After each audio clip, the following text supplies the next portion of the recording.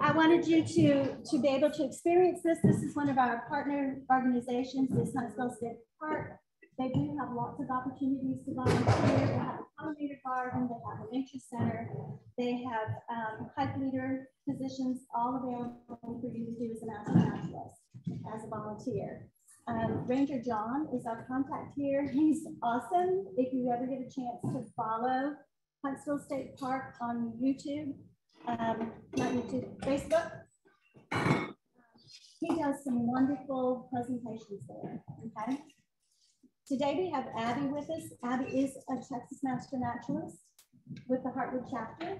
She's also an amazing herpetologist.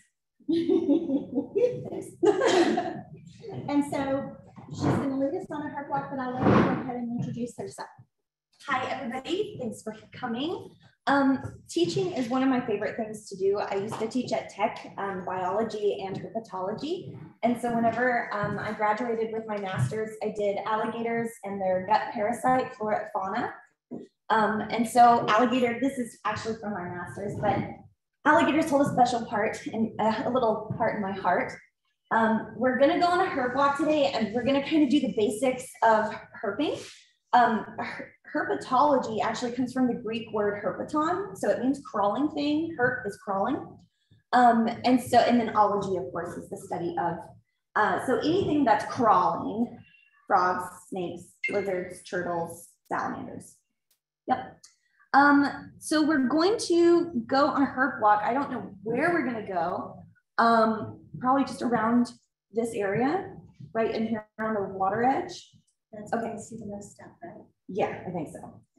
So I have a net in my car if we need it, but I also have snake tongs. I'm going to teach you guys how to bag snakes today. We'll do a bagging with a non-venomous snake. That's the best way to learn. But I do have some venomous snakes with me today, so I'll show you guys. We can tube them and we can touch them and be up close and safe. So that'll be cool. I think my number one rule of herping is if you don't immediately know what it is, don't touch it. Because it's 80% of snake bites happen whenever somebody's trying to kill it or get too close. And so if you see a snake, usually just yell out snake and I'll come over there. But if it's a rat snake, this is a rat snake. A water snake, we're probably gonna see kind of coming off the banks. Lots of toads, lots of frogs. If we see a cottonmouth, I will be stoked. Stoked. Finding out on those snakes, right? But their pattern will maybe be a stripe instead of their kisses, but they still look the same color, right? We saw one there was one in the meeting the other day, like I was giving a presentation. It was like, it took the Hershey's kiss and like stretched it. Yeah. Which snake are you talking about? That was a copperhead that are just apparent, like an albino or a melanistic or just a different pattern because of a genetic mutation. So it's the Hershey kiss. Is that a white? The Hershey kisses is typical. That's what. The white tip tongue, is that different or any characteristic? It's just for like some snakes have like black tongues, some snakes have red tongues, this guy just has white. You know? This makes me lose. Yeah. One here, And then it did race. Good job.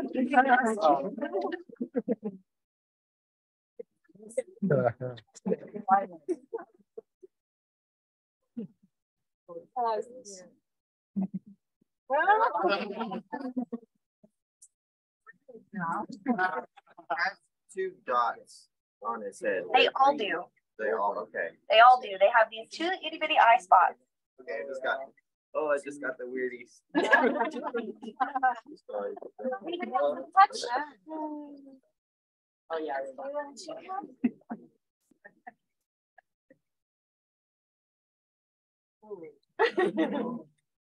See, copperheads don't hurt as much as diamondback water snakes.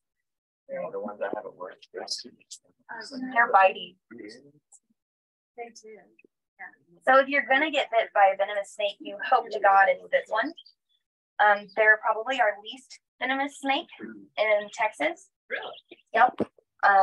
They typically don't give anti-venom anymore. It's more of just like go to the hospital and get fluids for swelling, and that's it. So you're really not going to die unless you have an allergic reaction to it. Yeah, my neighbor got bit by it. Yeah. And like it's full of And then it came back to normal. And, Does an EpiPen work for the snakes? an EpiPen will work if you're having an allergic reaction, but you don't necessarily want to start your heart rate pumping really hard, right? So that I would not recommend an EpiPen unless you're having an allergic reaction. I had a field hand get bit by a rattlesnake when we were out in the field, and he picked up a baby one and freaked out and dropped it. And he started waving his hands around and running up the bank. And I'm like, you got to calm down. You just got to calm down. And we were out about 2.5 hours out from a hospital. He survived, but by the time we got to the hospital, his hand was about the size of a baseball glove. And he had passed out in the back seat. So we kind of like drug him in the hospital. He's fine, but almost got fired. So on the hog nose, Hognose. their rear thing. Correct, but only for frogs. So that venom is really specific for frogs. If they bite you, which is extremely rare, and they do a lot of like mock strikes, right? So if they bite you, they really have to chew on you to get a fang in, and they wouldn't be chewing on you unless you're like, they think you're a frog. So if you've been holding frogs, they're gonna do it.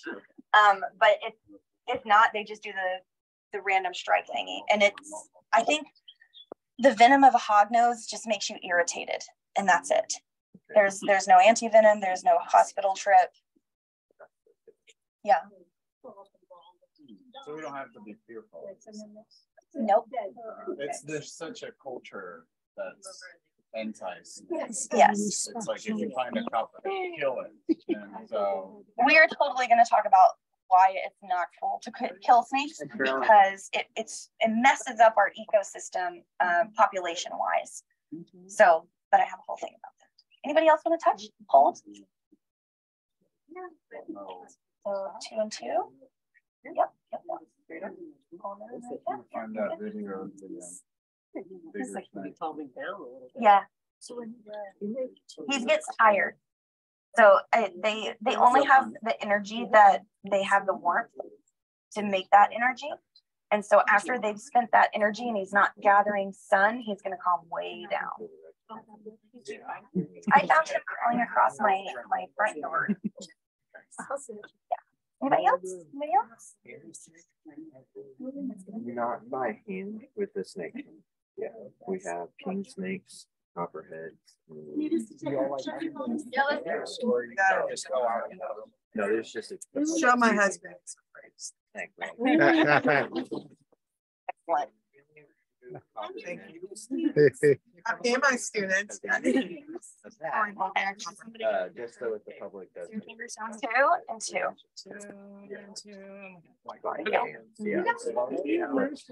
Yeah. Such bow. David got bit 3 years ago. Oh my goodness.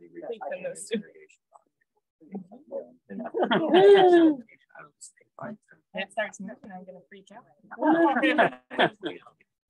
Yeah. So I think in the past. Our school had a snake. And Yeah, I mean, the rat snake bit me there. Last night I got bit by the water snake that we caught. And you just wash it off. It doesn't make a mark really. I mean, you can see, I was showing Calandra this morning, you see his top jaw and his bottom jaw, and he was just like, meh. Anybody else? It's like a little pinprick. Yeah, exactly. Have you gotten it? Brave person? Brave person? Yes. You got it.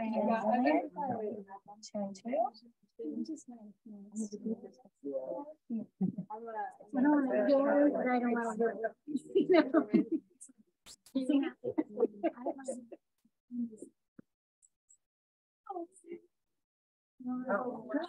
I love it. You are? Where you guys were? We have my own company. It's called Living Wild. It's a habitat restoration company.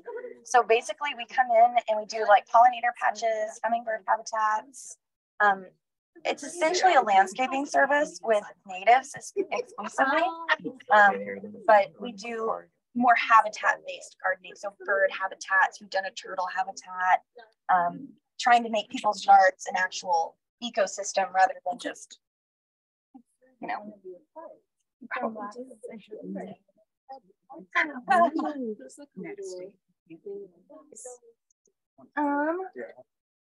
That is a scar. Yeah, it's a scar. Those ones don't bother me. I only met one snake. My son. The small guy, I think I'm gonna put in a cage. I'm not gonna try and choose them too small. Do you want a picture of you? Yes, there you go. And this guy. What's your mom gonna say? That's what my husband's gonna say. I don't even know now. I'm so proud of you. Mass female boa constrictor. Anybody else? And she was like, We're good? Okay. and my So I'm son. gonna put it back in the bag. It's the same thing. But she like snuggled, like she liked to come up and rub against your face, and she was very affectionate. See that. As much. Something like that. Wild snakes and I will not go near. I like having in the backyard. Keeps the population. Keeps the rat population. You know, there's those people who tell you there's good things around. The good thing is it makes it the bad thing is. All right.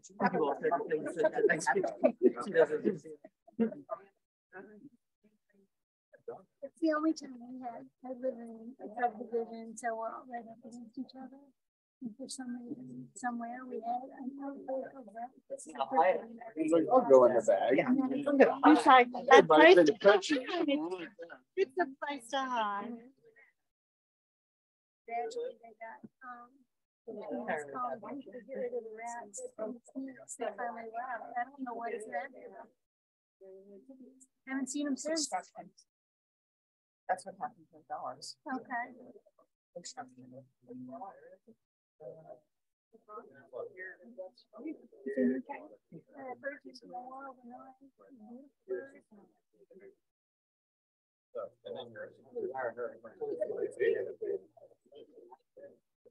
Bag of steak. So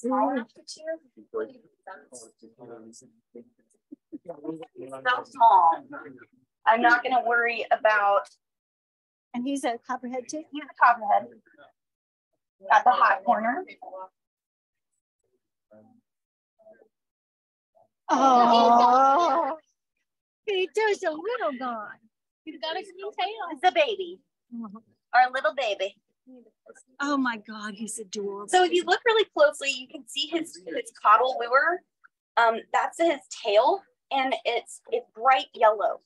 And what they do, they use that when they're very young to wiggle like a little like worm or something, and a lizard comes along and they grab it. Yeah, smart. I thought it was brighter than that. Has a thing right on top of it. What happens with like invasive, say like that Cuban lizard that's invasive? Do they also eat those? They will. Yeah. Yeah. So do they compete, snakes? So, you know, if you got copperheads, You're really such a you're just gonna have copperheads, or So they're filling different niches. So like the copperheads, they like this guy, he loves cicadas. Baby copperheads love cicadas. They hang around like trees at the base of trees where they're coming out. And they love those. So you're not going to find another snake eating that cicada, right? So he's taken that niche. The cottonmouth can eat the fish, the frogs, because he's not really a water snake. So those guys aren't competing. And then you have the rat snake. He's after mammals. Not so much. He'll eat mammals, but very, very small mammals, like baby mice almost, right? And so they're not overlapping with the competition so much. That was a good question. Racers. Racers are mammal eaters and lizard eaters. Racers are awesome. I don't know if I have a tube small enough for this. Right? I love that. Oh, yeah, He is so cute. I might need a slightly larger one.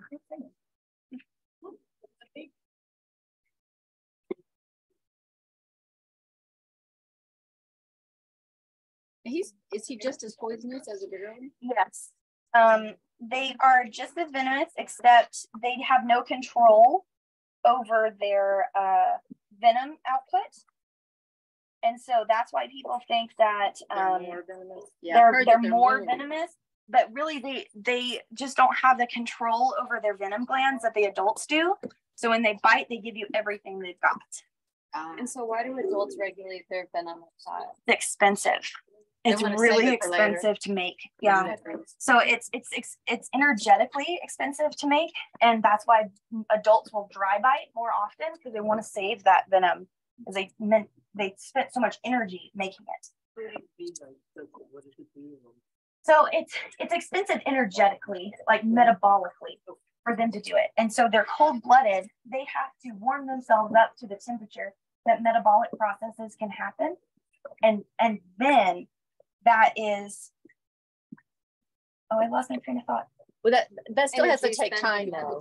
I mean, the sun helps speed it up, but it still takes time. It takes a long time. So like if a large rattlesnake envenomated a rat, he may not have to eat for another year, and he'd spend that year building up his venom again. Yeah. And then once they store it in their plants.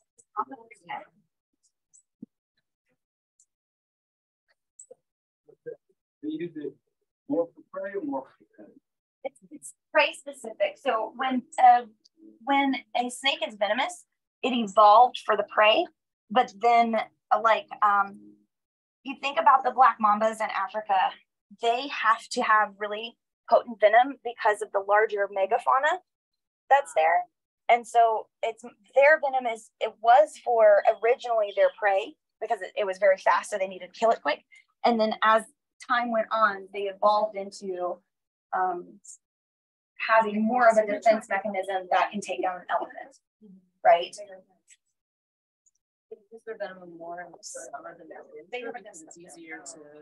They're more hibernating or like in torpor in the winter time, so they're not going to be eating as much. Their temperature goes down. It's like a really light hibernation.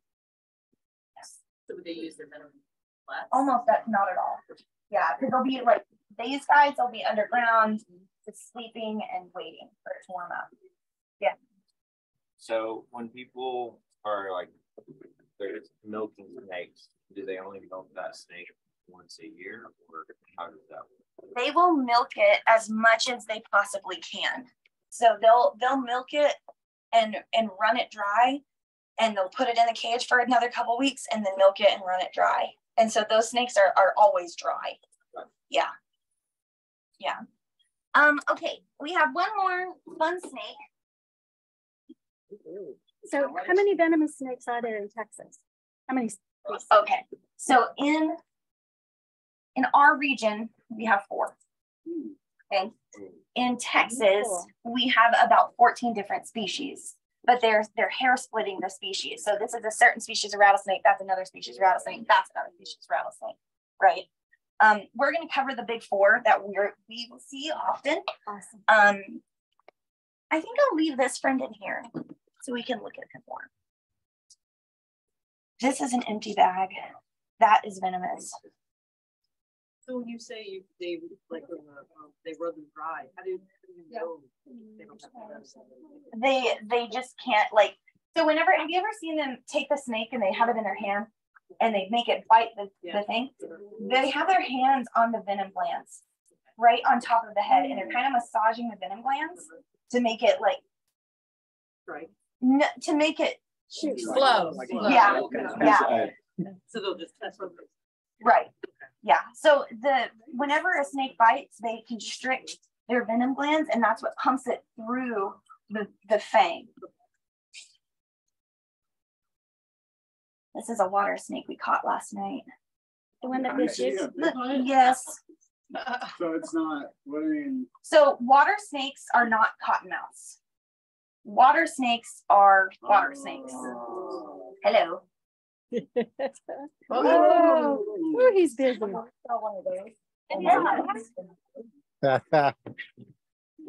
He's making fun for it.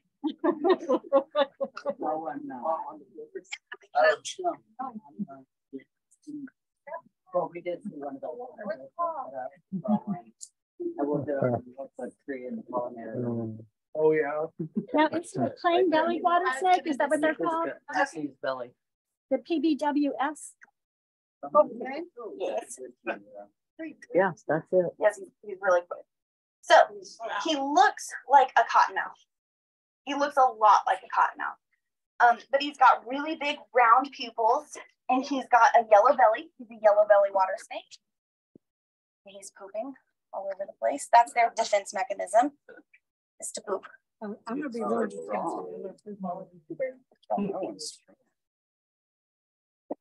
They're all striped.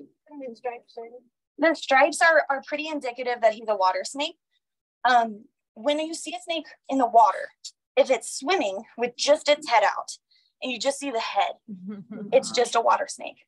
If you see the whole body floating on top of the water, it's a cottonmouth. Question. Yes. So on the golf course the other day, I saw that snake that I grabbed, the blue garden snake. I physically saw it go underwater and swim under it. Yay! Yeah, they'll do that. Okay. But like they'll dive. This is like a traveling snake on top of the water. Okay. Yeah. I didn't know they did that. I thought that was so interesting. Yeah, we went to, in Austin, we went to one of those water ponds, whatever, Hamilton pool, I think it's what it's called. And we saw them swimming underwater. Yeah. What they do, they'll swim underwater and they make a bow, like a little arc with their body, and they fling their tail forward, and there's fish right in between their tail and their head, and they just like so that you'll see them kind of like flipping their body around, and they're hunting. And these are specifically fish eaters, so no backwards curving teeth, just pinpricks. What is pinpricks? That's where he bit me last night. Oh, little like needles, if you would. Not painful at all. I'd rather be bitten by these guys than the mammal eaters. Like if you have diabetes and you check for your insulin, that's what it feels like. It's even less than that. Oh. Yeah. Nice big round eyes. Yeah. And then you can see his face. It almost looks like a Muppet. Yeah. I always think that they look like Muppets. Oh, yeah. And so he's obviously not a cottonmouth, but he does have, gosh, he's trying really hard. He has that banding that looks like a cottonmouth. So these are the snakes that are most commonly confused for cottonmouths. I see. So that. And how are you telling Their head looks different. The way he was swimming last night, he was underwater with his head up. And then I've seen these a lot. So it's my very first big girl job was doing water snake research. And so the more you look at them, the more you have a search image, the more you'll kind of just be like, oh, it's water snakes. Is he mimicking it with the white inside of his mouth? I don't believe so.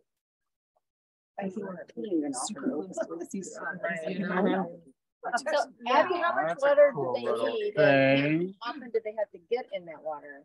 They I think their mouth is pretty pink. Yeah. Since they're eating the fish that are in there, they are gonna need to be around the water. They won't be far from the water. You won't find them like a mile from the water. You're gonna find them next to a puddle. So they really like to stay in the water. Yes. Their species name is Piscivorus, which is Latin for fish eater. It wouldn't have been. So this is a water snake. A water snake, a yellow belly water snake. Thank you for being here today. Yellow belly or yellow belly? Yellow belly. So would you ever see one of those on a tree limb or? Yeah, they'll hang out on tree limbs and sun themselves just like cottonmouths do. And so that's a pattern that, but if they're in the water, you can't really see that yellow. Right. Necessarily. Right. So which it's is why based off of the behavior of what they're doing. What's in your hand? Oh, There he goes. Here we go. Does anybody have any other questions about butter snakes? And we can run through our quick talk really quick.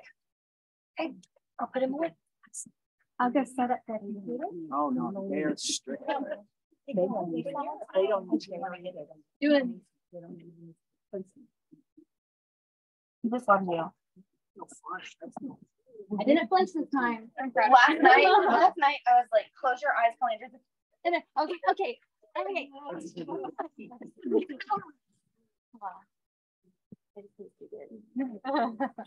Too sweet. I'm too sweet. It's just like when you were doing this and rolling them down to the bottom. That It's a little scary, right? well, I was thinking for the snake. I mean, like, do people ever like, smash them? And what if the snake's body was under there? That's why whenever you immediately put this down, if the bag was see-through and it feels something on top of it, it yanks itself back and it like coils. So you're right? counting on it. I'm counting on it to do that, but I also have the bag so close to the ground that when I pull it, no little snake flab or anything is going to get pulled in. Cognizant of how it feels. Because I know you did it fast, but I was like, how you could. Right. Yeah. Right. But this bagging is so that doesn't like. It looks like a gift bag. It is. That's the gift bag. Everyone. Oh yeah, and no. Yeah. You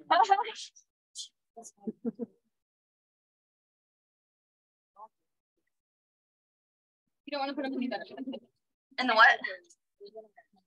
in the pillowcase with the. Do we have one? I thought that was right there. It's full. Oh, okay. I didn't know. That one's already full. So tiny. Yoink.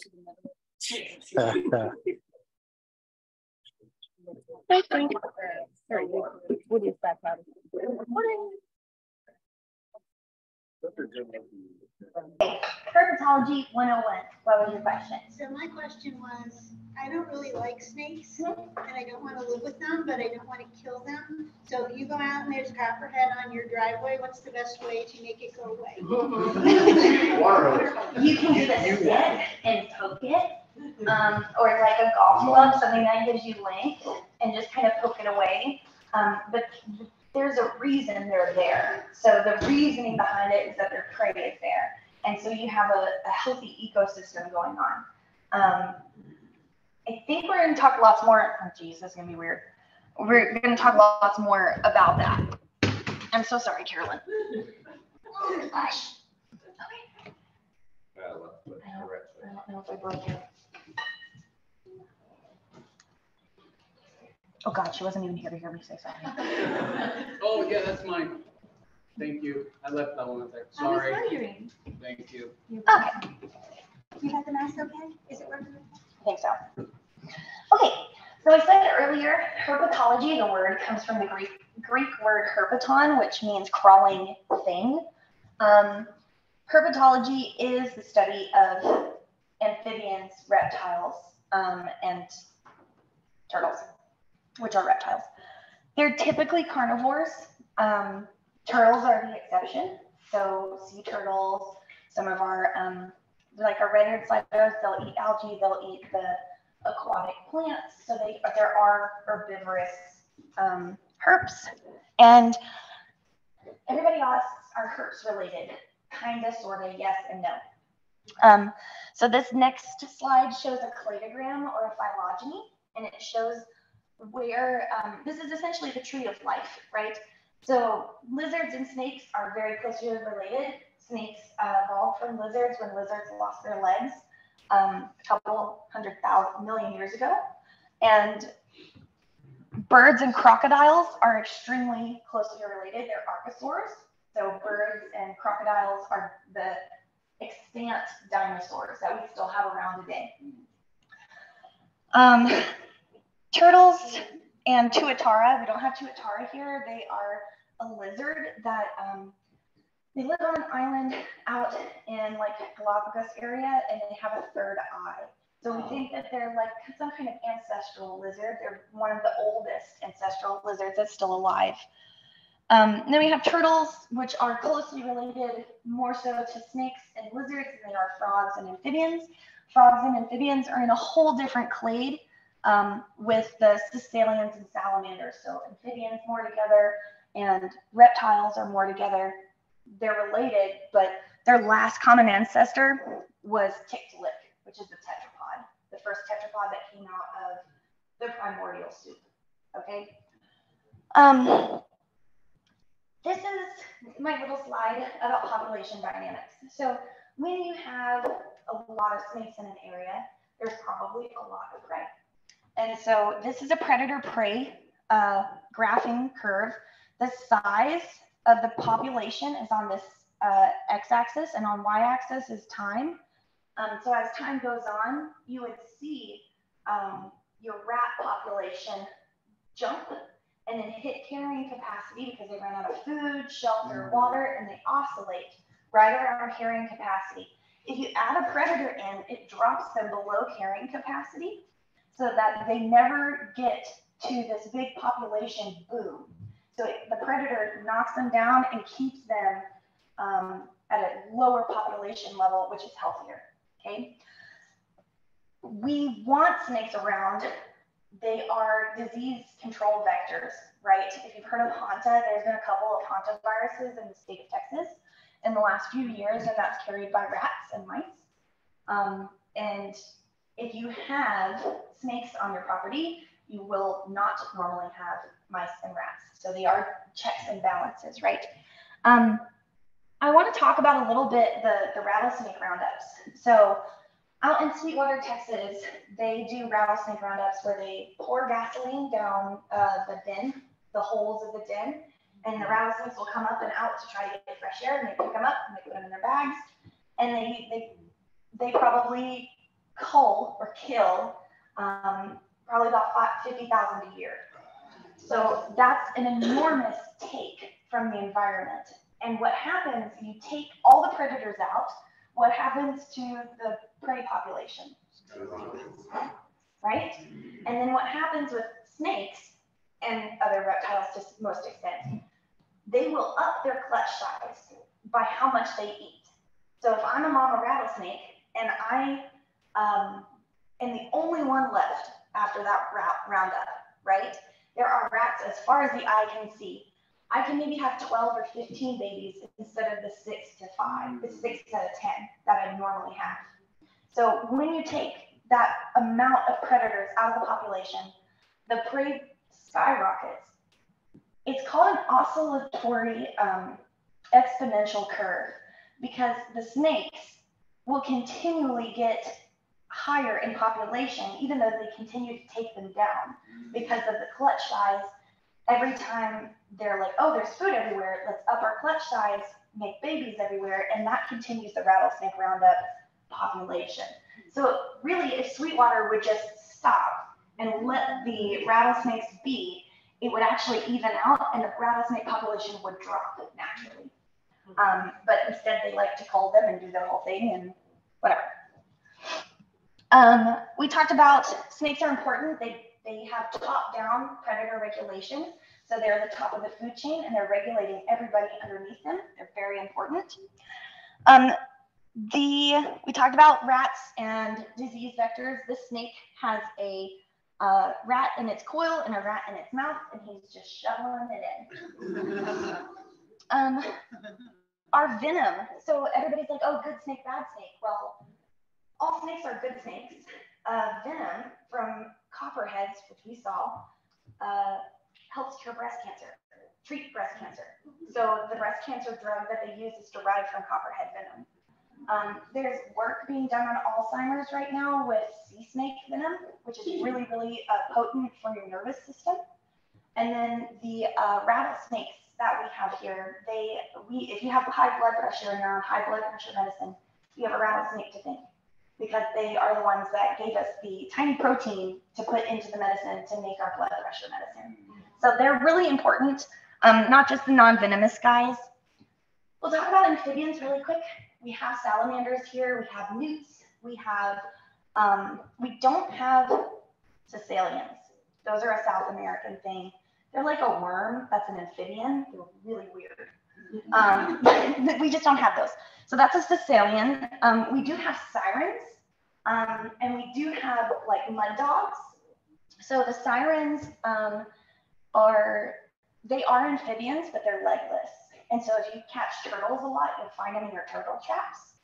And they just kind of hang out. They do nothing. They look like a snake, but they're an amphibian. Newts, life cycle of amphibians is tied to water. So they have to be around water to lay eggs. They don't have the hard shell that chickens or mammals and birds do. So they have to have the water to keep the eggs hydrated.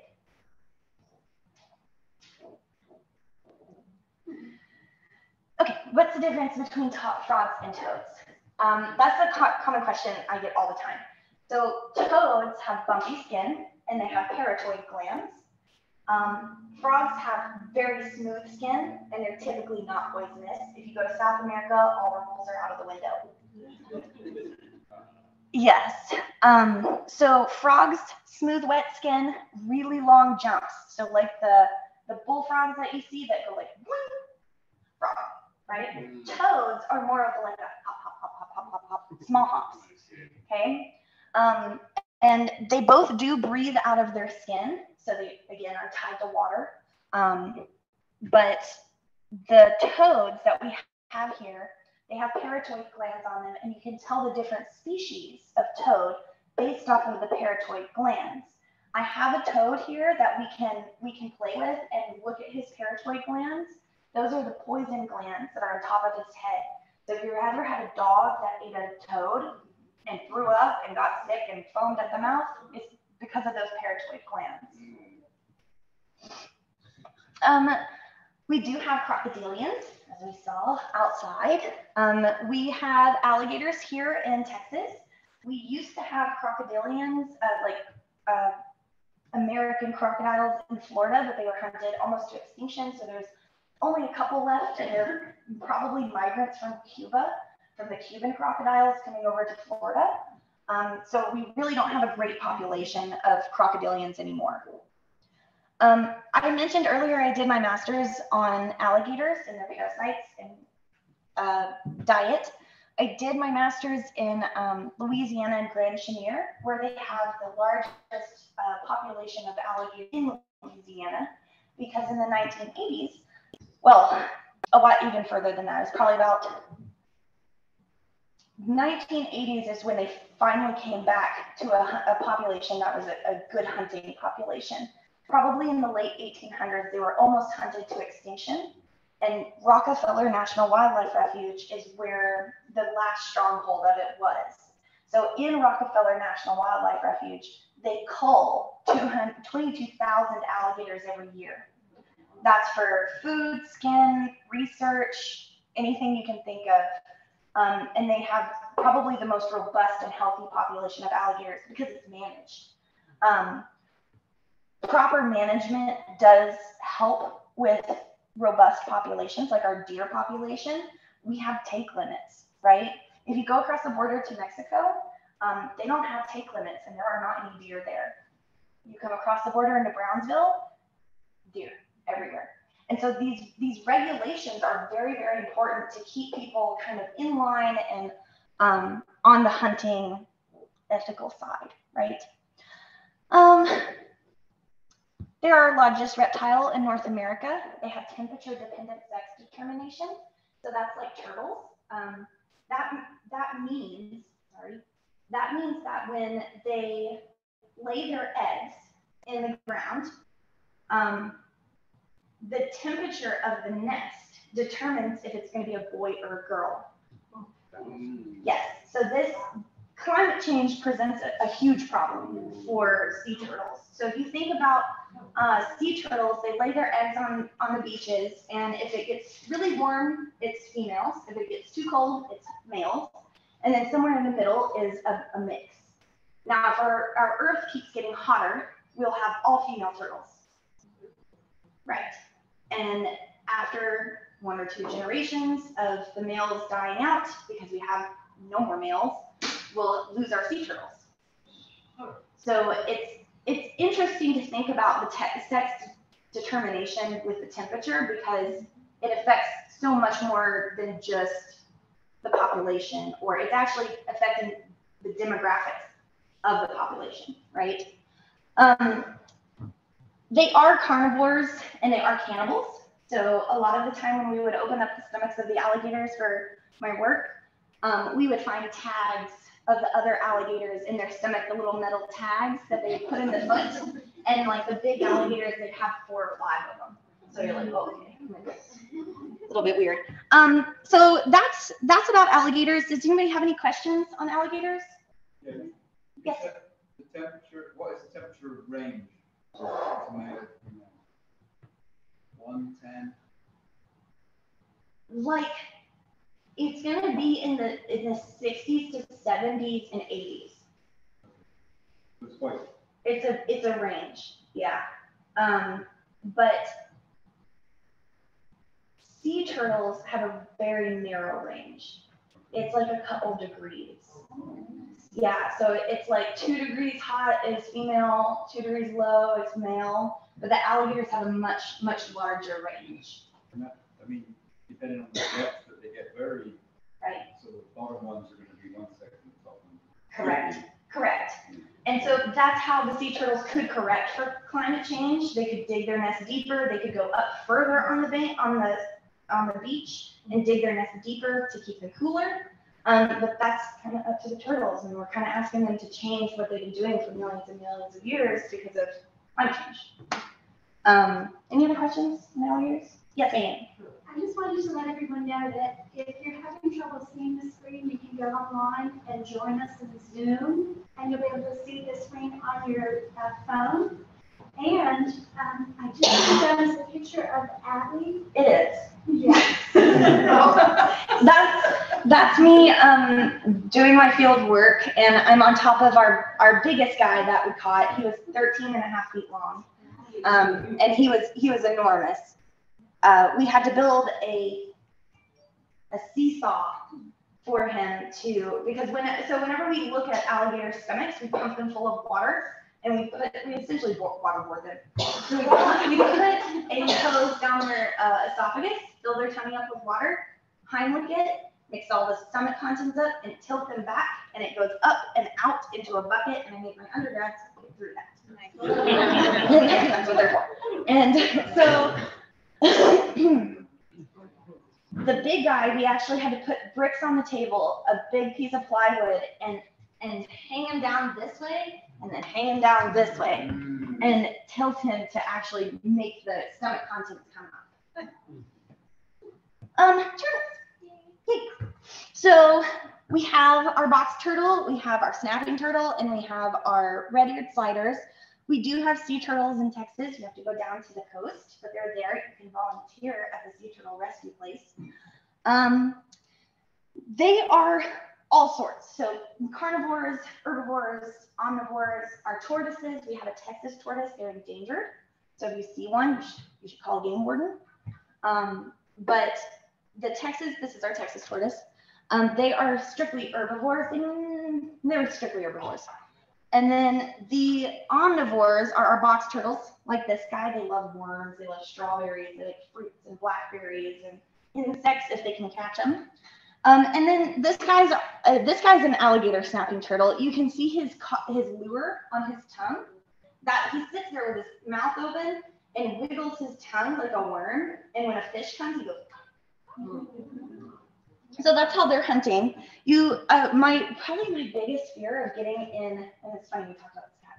My biggest fear of getting in like a pond or a river is me putting my foot right there. That's what scares me. Not much else, but that This is a temperature dependent sex determination, a little bit more on it. The temperature on these guys is really low, but it's in log, so never mind. Baby turtle, that's a leatherback turtle. That's our largest turtle. We don't really get them in Texas, but they are enormous. They can be a couple tons heavy. We talked about the threats to turtles. Climate change is probably the biggest threat. We also have pollution in the ocean. So sea turtles, they really love to eat jellyfish. And you know what looks like a jellyfish? Plastic bags. And so they will eat the plastic bags thinking they're jellyfish, and they die. And they wash up on shore, and they're like, what the heck? The other threat is poaching. So people like the tortoiseshell glasses, the tortoiseshell decorations, cones, and whatever, but poaching is a big problem for turtles. For food in some Asian countries, I know they have turtle soup. I've heard it's good, but I've never tried it. Poaching is a large threat for turtles. You've probably seen these guys everywhere. They're green anoles. Calandra calls them garden dragons. And we have quite a few species of lizards here in Texas. We have fence lizards. We have Scoloporus. That's a fence lizard. That's a skink. That's a broad-headed skink. We have lots of skinks because we have lots of leaf litter. So when you leave the leaves, you're letting little skinks and stuff in, and then that's also going to help your snake population as well. Invasive species alert. So I talked to Leo about the Cuban anoles. They're everywhere. They come in on nursery plants in the nursery trade, and they are out competing our native anoles, our green anoles. And so those are one of the only herps that I will kill if I see it, sadly.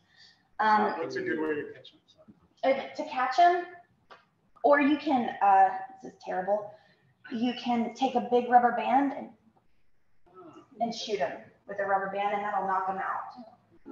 How do you recognize them?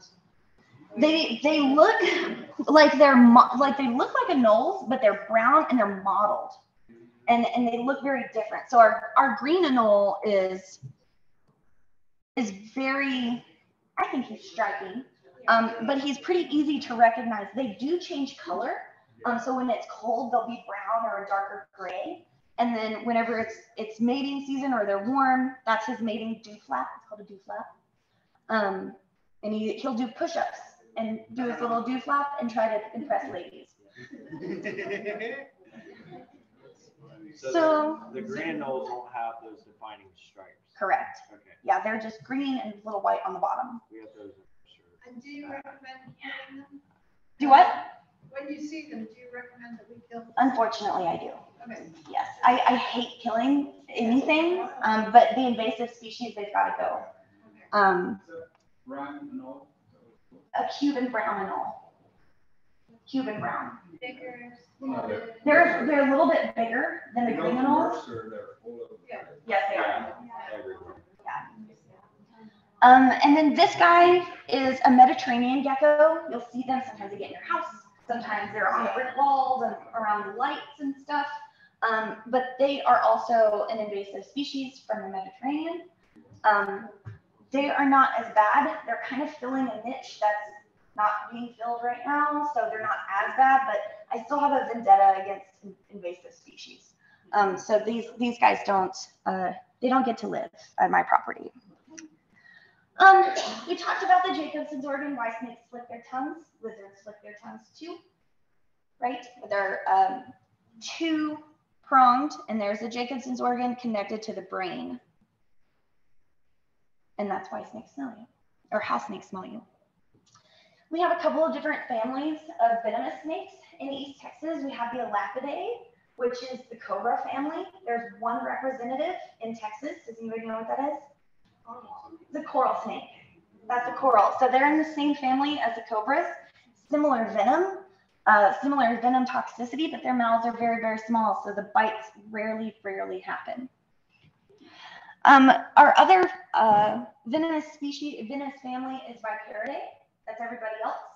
The rattlesnakes, the cottonmouths and copperheads, they're vipers. And then we have the colubrids, which are literally everything else. Any non-venomous snake is a colubrid. Has anybody ever seen a timber rattlesnake? If you did, you'd be lucky as heck. Yeah, they are threatened in Texas. They're endangered. They live in the piney woods, and they're probably the most docile rattlesnake we have in Texas, and they're gorgeous. So if you find one, call me. So we know the coral snakes are venomous. We know the saying, red and black don't jump back. Red it touches yellow, kills a fellow. Yes. So we see how they are mimicking. The king snake will mimic the coral snake and try and trick you, but the yellow is not touching the red, it's touching the black. Okay. This rule works for North America. You go south, you're on your own. That rule doesn't hold at all. They are ground dwelling, so they're fossorial. They like to live underground, so you'll see them after big rains trying to get out of the muck. But they'll eat the little skinks and the little lizards, insects, and maybe some like larvae in the ground. Their mouths are very, very small. So for them to envenomate you, they've got to chew on you. The bites are so rare now, they don't make anti-venom anymore for them. They're that rare. But you're probably going to lose a finger or something.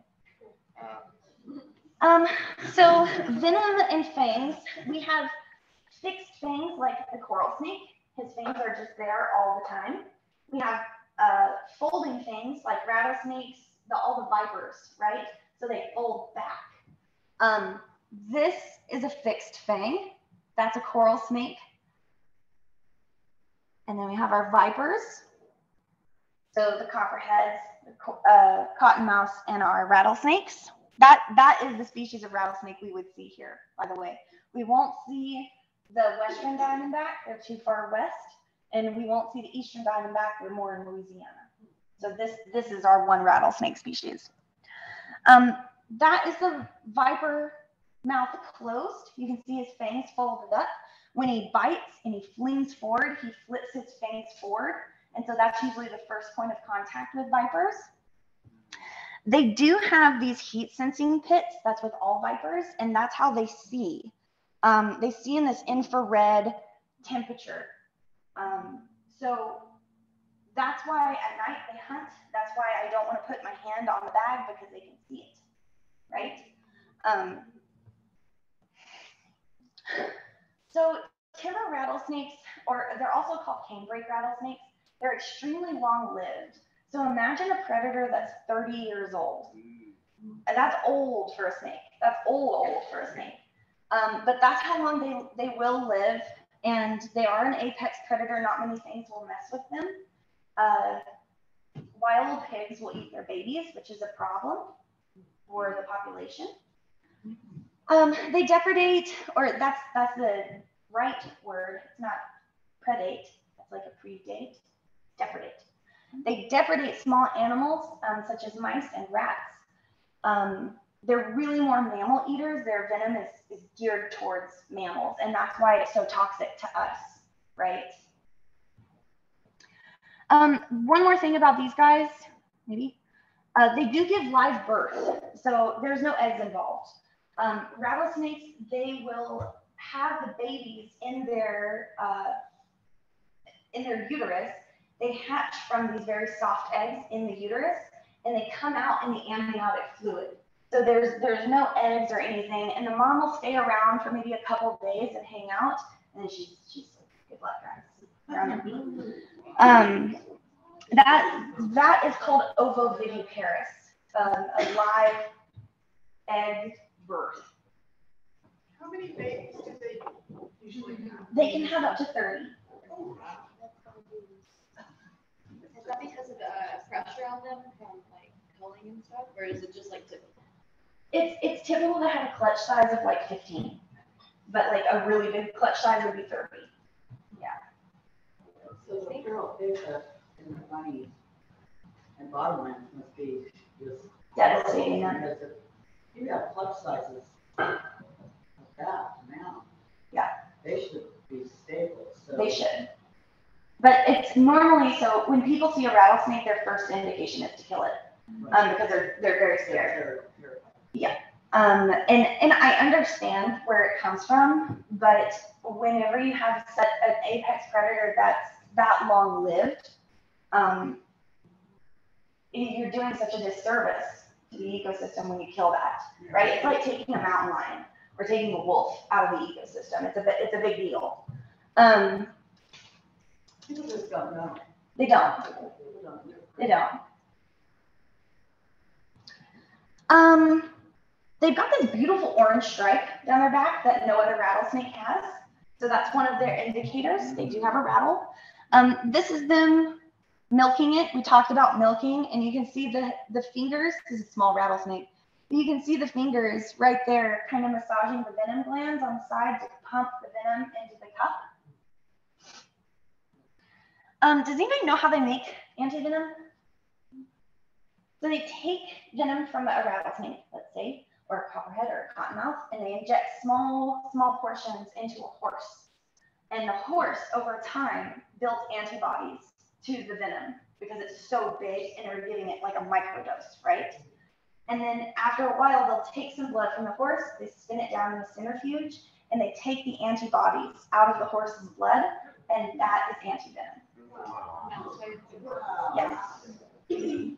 And that's why it's so expensive. Do you know how much one vial of anti-venom is? $14,000. People ask me, do you carry it with you? And I'm like, no. No, I'll just die, it's fine. No one has medical bills. So the cottonmouths, there's a reason they're called cottonmouths, right? They do this gaping thing whenever they're angry, and they're like, look at my big white mouth, go away. They have this really beautiful eye stripe, and that's what made me know yours was a cottonmouth, because of the eye stripe on it. They have this face that looks mean, and I love snakes, but they look mean. They always kind of look angry, right? Because of this scale that's kind of like plopped on top of their eye. This is the cauda that both cottonmouths and copperheads have. It looks like a little worm for a lizard to come up and whack, gonna get it dinner, right? Cottonmouths and copperheads are in the same genus. So copperheads, they're little Hershey Kiss guys. They're a Chistrodon. This guy is a Chistrodon piscivorus. Is a Chistrodon contortrix. So same genus, different species. They can't interbreed, but they're close. They're really close. Semi-aquatic lifestyle, this is what I was talking about. You'll see them floating. Venomous snakes float. If you see a rattlesnake swimming, they float. They are typically aggressive, but they don't chase you. They actually have a set, determined escape plan, and sometimes that happens to be right through your legs. So people will say, oh, they chase you, but really they're just trying to get away, and they know where their home is, right? Will they try and chase you out of their territory? No. I've had some like. They'll kind of like come at you, or they'll like get in a boat with you, because they're trying to like get out of the way. Oh, okay. You know, whenever the snake got on my boot, don't panic, and just you can back up, step out of the way, or like get up on the bank, because he's just gonna go down the river. So you're not trying to like fight with it or jump down too much. No, just calmly walk away. Advice, paddleboarding or kayaking when that happens? You should get a snake hook. Because I just paddle really fast. Yeah. Yeah. I mean, you should get a snake hook, like a tong. Okay. If you're having that much issues with them getting on your boards, yeah. They can grow up to 5 feet long. That's a really big venomous snake, but rattlesnakes get bigger. They're very variable in coloration. So you can have, like Leo has a video of one that looks like a copperhead. It has a Hershey's Kisses, but it's very, very dark. And then you can have really bright banding patterns like this, or just jet black. And so it's kind of hard to sit there and go, oh, it's a cottonmouth when it could be a water snake. They look so similar, right? They are semi-aquatic. They are fish eaters. That's what Piscivorus means.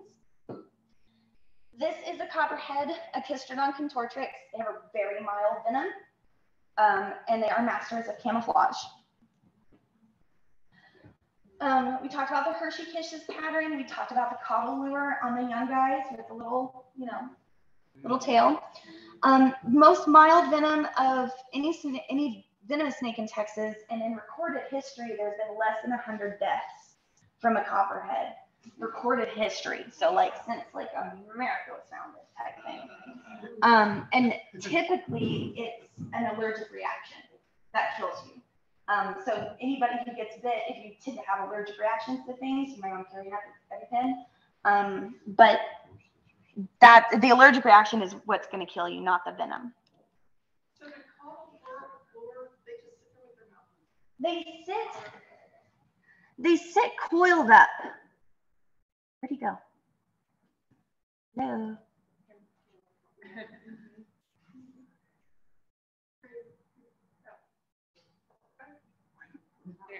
That guy. So his cobble lure is a tail.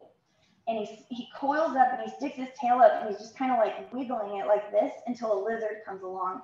You see how bright green it is? That's usually the first indication of like, oh, that's a venomous snake, because it's a baby and you're like, I don't know what that is, but it's got a bright green tail. It's either cottonmouth or a copperhead. So how old are you? The copperhead that we had outside, the bigger guy, he still had just a tiny bit of yellow, just a tiny bit. So they can keep it throughout their lives, but it's not going to be that bright. It's going to fade with age. I've seen it was on TikTok, of course, but it was a rattlesnake, and its little lure looked like a spider. And it it would just. That's a Middle Eastern species of snake. It was cool. They're neat. We talked about that. Masters of camouflage. I know you guys can't see the snake, but maybe on your phone. Can you see him? He's right smack dab in the middle of the picture. Look, right here. Wow, yeah. Masters of camouflage. Wow. Does anybody have any questions so far? I've been working in the flower beds and then like same area all day, and then I look and like, oh, there's the copperhead there. Right there. Yeah. He's just relying on his camouflage. He's like, he doesn't see me, so I'm just gonna like sit here and go under the radar. Pretend like, You don't exist. Yeah. Okay, so then we have our colubrids. Everybody else who's non-venomous. I do have a hognose up here that is venomous, but it's not venomous to us, just frogs. Now I have an ID quiz. Yeah, let's start with venomous or non-venomous. It's venomous. This is a water moccasin. So he's very, very black. He has, you can see his triangular head with the big fat venom glands on it. And then if you look very closely, you can see a white eye line underneath his black striped eye. So that's a water moccasin. Who's this guy? It's a copperhead, right? Is he a young copperhead or an old copperhead? He's young. Yeah. Sorry. Who's that? It's a rat snake, right? It's this guy. You can still see kind of the red tinge throughout. Venomous or non-venomous? Yeah. That's a rattlesnake. That's a rattlesnake that's very unhappy because somebody has been messing with him. He's actually scared, so he's trying to put his head under his coils. And so that's what happens when you really harass a snake. They do get scared and they'll hide. And so that's what he's trying to do. Like a bird could peck at him or something like that, and they hide like that. What about this little friend? Probably see him around. It's Brown's decay snake. Yep, it's a decay snake. They're itty bitty little guys and they eat earthworms. So you'll find them in your gardens, just kind of in the leaf litter doing their thing. Non-venomous, good guys. Who's this? Yeah, it's a cottonmouth. It's a cottonmouth. He does have the Hershey kisses, right? Remember I said they're very, very closely related. They're the same genus, right? Just different species. So they look similar. Yes, and this is a good picture of his venom glands too, that you can kind of see that his head is full, right? This guy's trying to trick you. So would you grab him? Yeah. Yeah, I would. This is a water snake, but he's flattening his head out to try to trick you and say, I'm a cottonmouth or I'm a venomous snake and you don't want to mess with me. But you can see his eyes, that's the Muppet eyes again. And then he doesn't have the dark eye stripe all the way through his eye like the cottonmouths do.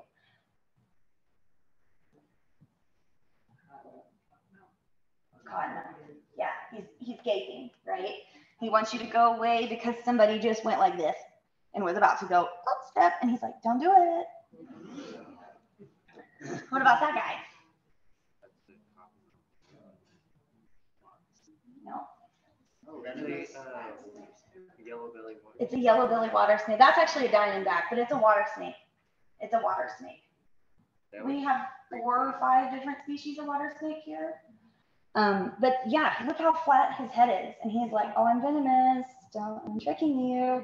But he's got these big Muppet eyes and no dark stripe through his eye. Is it common for them to get a green hue to their head, kind of? These guys? Yeah, I've seen at work, there'll be like that mouth scale kind of has like greenish hue to it. It could be algae. It could be algae, but then broad-banded water snakes, they're really pretty in like different colors. But I would probably guess it's algae. Has anybody ever seen one of these? Is it venomous or non-venomous? Non-venomous, right? We know the 4 that are venomous. So this is called a buttermilk racer. I caught this guy on my property. He's swimming in the pond. And I think they're probably some of the most beautiful snakes that we have here. They're just so speckled and just beautiful, and they're not bitey. They're just the coolest to hang out with. What about that guy? Venomous or non-venomous? He's not venomous. He's trying to make you think he is. His head's too small. What else do you see? Anything about his scales, the coloration inside the scales? Because you can kind of see the red. So he's a rat snake. Yeah. That was it. You guys did great. Good job. Good job. So I have some of my cards for our habitat restoration business, if you guys want those. This is snake skin, if you want to play with this. It is just like our fingernails, but it came from a rat snake, so it's pretty big. This is a cottonmouth skull. And you can see his fangs. He's got double fangs on both sides because he's pushing one out to replace it on both sides, like sharks do. So you can see that on that. I have an alligator skull, alligator teeth. This is an alligator osteoderm. This is what makes them so hard and dinosaur-like. This is underneath their skin. So every plate that they have on their skin is an osteoderm. And then I have a little rattle. And a null. The rat snake, which is very friendly, and your president named him Bob and gave him to me. So there are 3 different frogs in here. There is a Hylicinaria, the green tree frog, the Coates tree frog, and then a cricket frog down here being weird. And they are super fun. You're allowed to hold them if you don't have bug spray on your hands. There are skinks in this, a little brown skink. I believe this is a bullfrog. Yep, that's a bullfrog. Oh, this is a Gulf Coast toad. We can actually, if you guys want to see his paratoid glands, you can come look at them.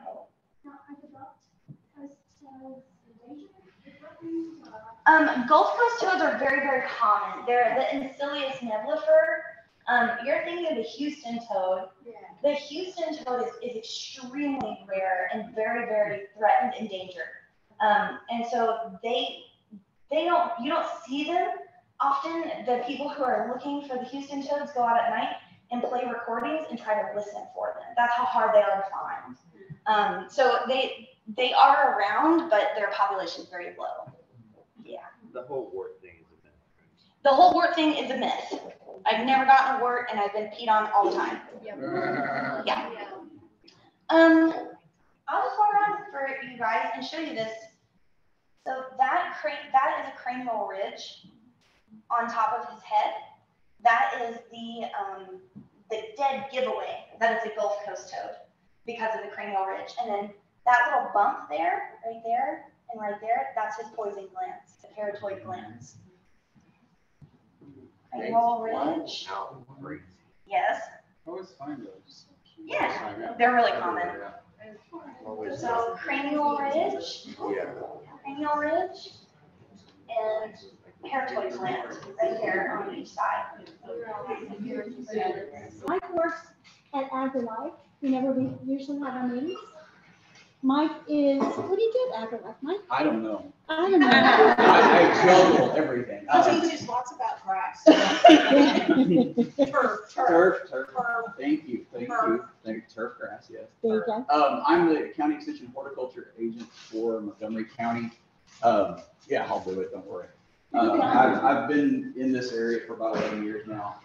I originally started down in Nueces County, down in Corpus Christi area, as a result demonstration assistant. So I've actually worked in the row crops. And then when I became the horticulture agent in Montgomery County, I actually was in charge of the Texas Master of Naturals program and the Master Gardener program in Nueces County. But when I moved up here, it kind of splits off. The ag agent kind of takes part of that responsibility with the Texas Master of Naturals. And then I have 400 volunteers of Master Gardeners. So in a big demonstration facility, and 2 of them sitting right here. So everywhere I go, I run into them. In fact, I was off the last few days and I ran into Lynn Shaw at Best Buy. And my kids and my wife always go, oh, it's just the way it is. So, it's funny, we had some trainings and stuff this last week, and I've been in the process of moving, moved out of my house, sold my house, moved in with my mother-in-law for 1.5 years because we're building a house on property in San Jacinto County. In the meantime, she decided she was going to move to Seguin, so we moved her in 3 different loads, 3 different trips, moved my son, moved my daughter. Then, yeah, it's been fun. And our house is going to be done Monday, so we're going to actually move in Monday. So we're just like, oh, thank God. So I took the last 2 days off to do some chores and stuff. We just happened to have a training last week, and I said, I didn't like the last presentation I did with entomology. It just didn't go well. So I talked to my mentor, and I was like, hey, do you have a good entomology, basic entomology? He goes, oh, yeah, I'll send it to you. So Skip Richter, he was my mentor when I first came into extension. Yeah, good old Skippy. And he now is running the garden line. So he has done a lot of research and stuff with a lot of organic or natural type treatments and things like that over the years. So, we always have the chance to talk, and of course we sat next to each other this trip, and he's like, there's always a catch-22 with everything you do, okay? Everything always leads to something else. So you have to be careful, especially when doing insects and everything else. So today we're just going to do basic entomology. This is kind of if you want an entomologist and you want to be bored to death, go right ahead. Because an entomologist will come in and literally your eyes will roll back in the back of your mind because they go into such in-depth stuff. I'm not going to do that. So we're going to just talk about basic stuff. We're going to talk about arthropod first. The whole thing is whenever you're looking for insects, you're going to look for visible signs, symptoms, things that could be causing leaves to curl, things, chew marks. One of the biggest things I talk about in the Master Gardener program is the tropical side webworms. People always think, oh, I've got moths, so I have webworms. No. Do you see the damage? So with everything that you're looking at, do you have damage that leads to something? So as you move along, especially as a horticulturalist, as I move along and I deal with plants, I start to learn the main insects that are involved with certain plants. Now, there are things that are outliers. All of a sudden you have this insect that somebody sends you a picture of and it's on a plant. You're going, no, that sucker, he's a migrant. He's coming through and he's going somewhere else. Where's he going? What I didn't tell you is I also worked for USDA Plant Protection Quarantine in Hawaii for about 6 years. So I had some fun on the Big Island of Hawaii. And one of the things that they had over there was on their banana fields, they had banana bunchy top virus. Okay, and they also had another virus that was called the papaya ring spot virus. What they found out is that the same insect was traveling from papaya to banana and banana to papaya. So so they found out, oh wow, this is kind of neat, but it's not. It decimated a lot of the banana plantations. The good thing about there was Kale banana plantation on the Big Island of Hawaii. The best thing about what they did is they came in with resistant varieties, and through plant tissue culture were able to get back up and running without shutting down the whole farm. So they were real quick in response because of plant tissue culture. So there's ways to avoid some of the insects that we're dealing with. How do you look for insects? A lot of times there's some insects that, as I've gotten older, my eyesight's not as good as it used to be. I used to be able to go, oh yeah, that's a two-spotted spider mite. Now I have a microscope. I have a handle lens that I always carry with me. My eyesight's not as good as it used to be. So that's one way to do it. The other way, any kind of monitoring method that you use, and like I said, I always carry my little hand lens with me just in case. But anytime you go in and you start looking for insects, you look underside, you're looking at eggs, you're looking at food, you're looking at whatever else that they're leaving behind, the symptoms and the signs that they're leaving behind. Another way to monitor is using sticky traps. That is a very good way to monitor insects. We do that a lot in our greenhouses. So just some ideas. The biggest thing is observing the plant material, looking for the damage that they're doing. Sometimes that is an insect that goes right up underneath the waxy coat of the leaf. They get right up underneath and they'll create tunnels. Anybody seen what a citrus leaf miner does? Yeah, okay. Citrus leaf miner gets right under the waxy coating. It basically is a little larva, and it'll sit there and tunnel through and eat its way through the leaf, and then you'll have these little squiggly marks. In very early stages of that development, and when they start to feed, you'll see actual pads in a dewy morning. You'll see their pads, and they'll just like little squigglies. When you everybody try to do a little maze, on paper and try to draw it. That's kind of what it looks like. So they get up underneath that and do that. So knowing the insects that you're trying to deal with or trying to evaluate is real important. So most of the insect mouth parts, you have chewing insects, your grasshoppers. Okay, right now I have the big black, orange, and yellow grasshoppers. They get about that big, and they are thousands of them right now because they've all mated. They've all got youngins out, and they are eating the yopon. Hey, yeah, yopon. I was like, wow, why does this yopon look funny? And then as I began to kind of get closer, I started to see a whole bunch of small ones in there, and I was like, aha. And then I saw mama down on the ground. I was like, aha. So, hey, have at it. Come on. I got 29 acres of yopon. Let's go.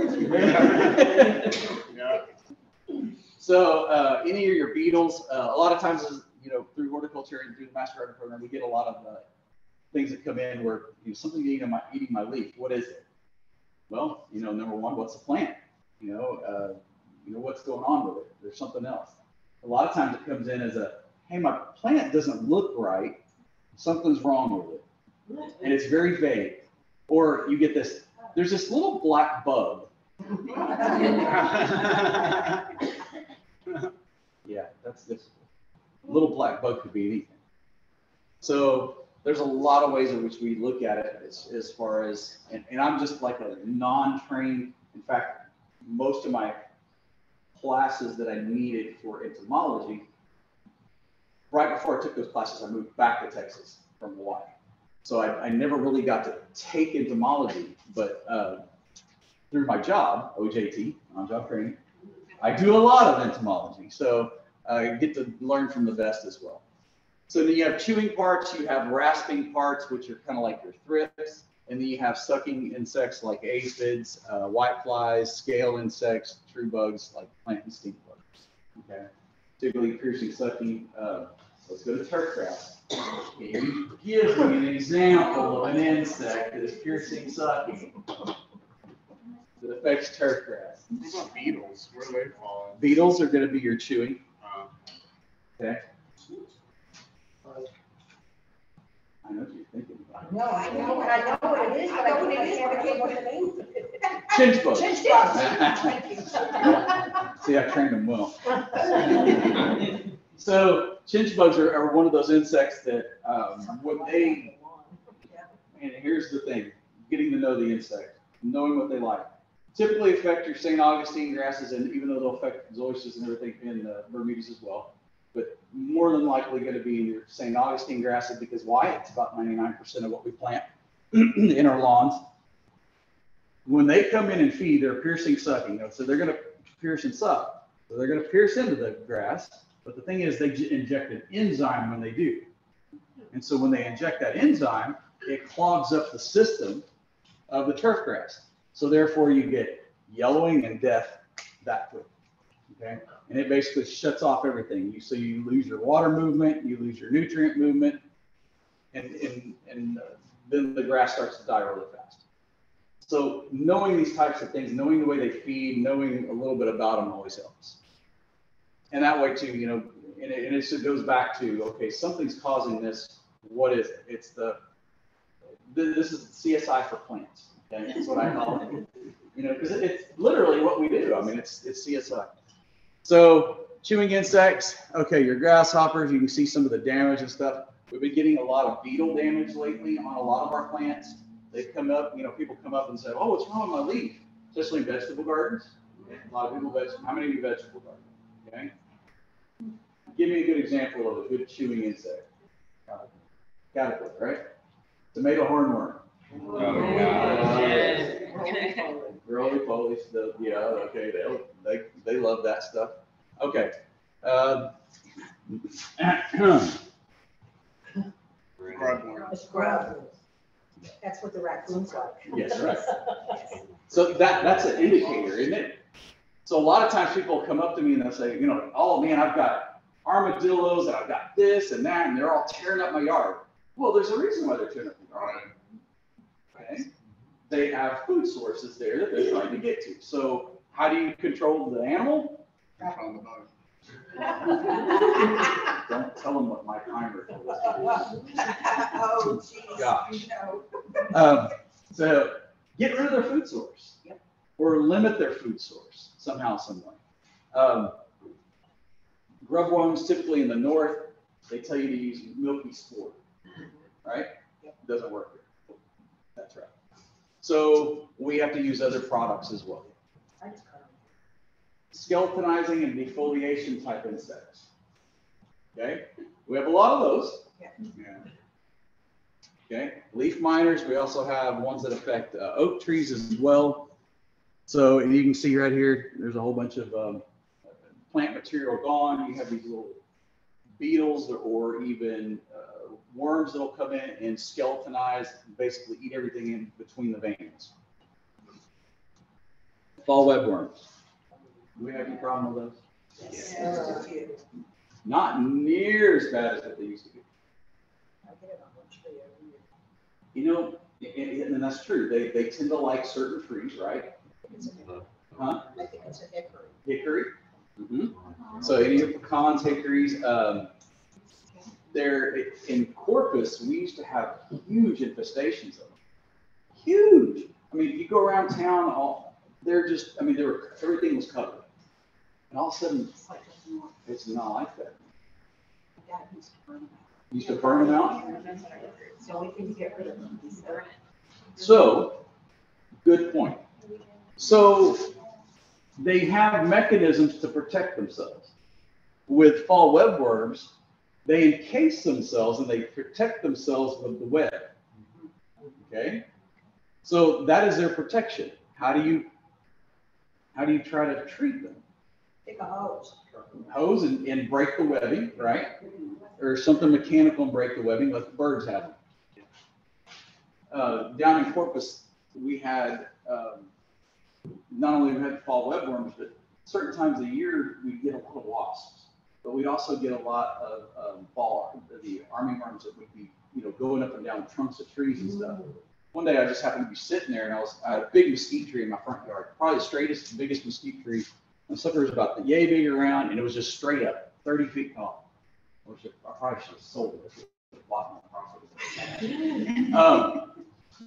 I kept seeing this wasp fall down to the ground, and I was like, what was that? I couldn't figure out what was going on.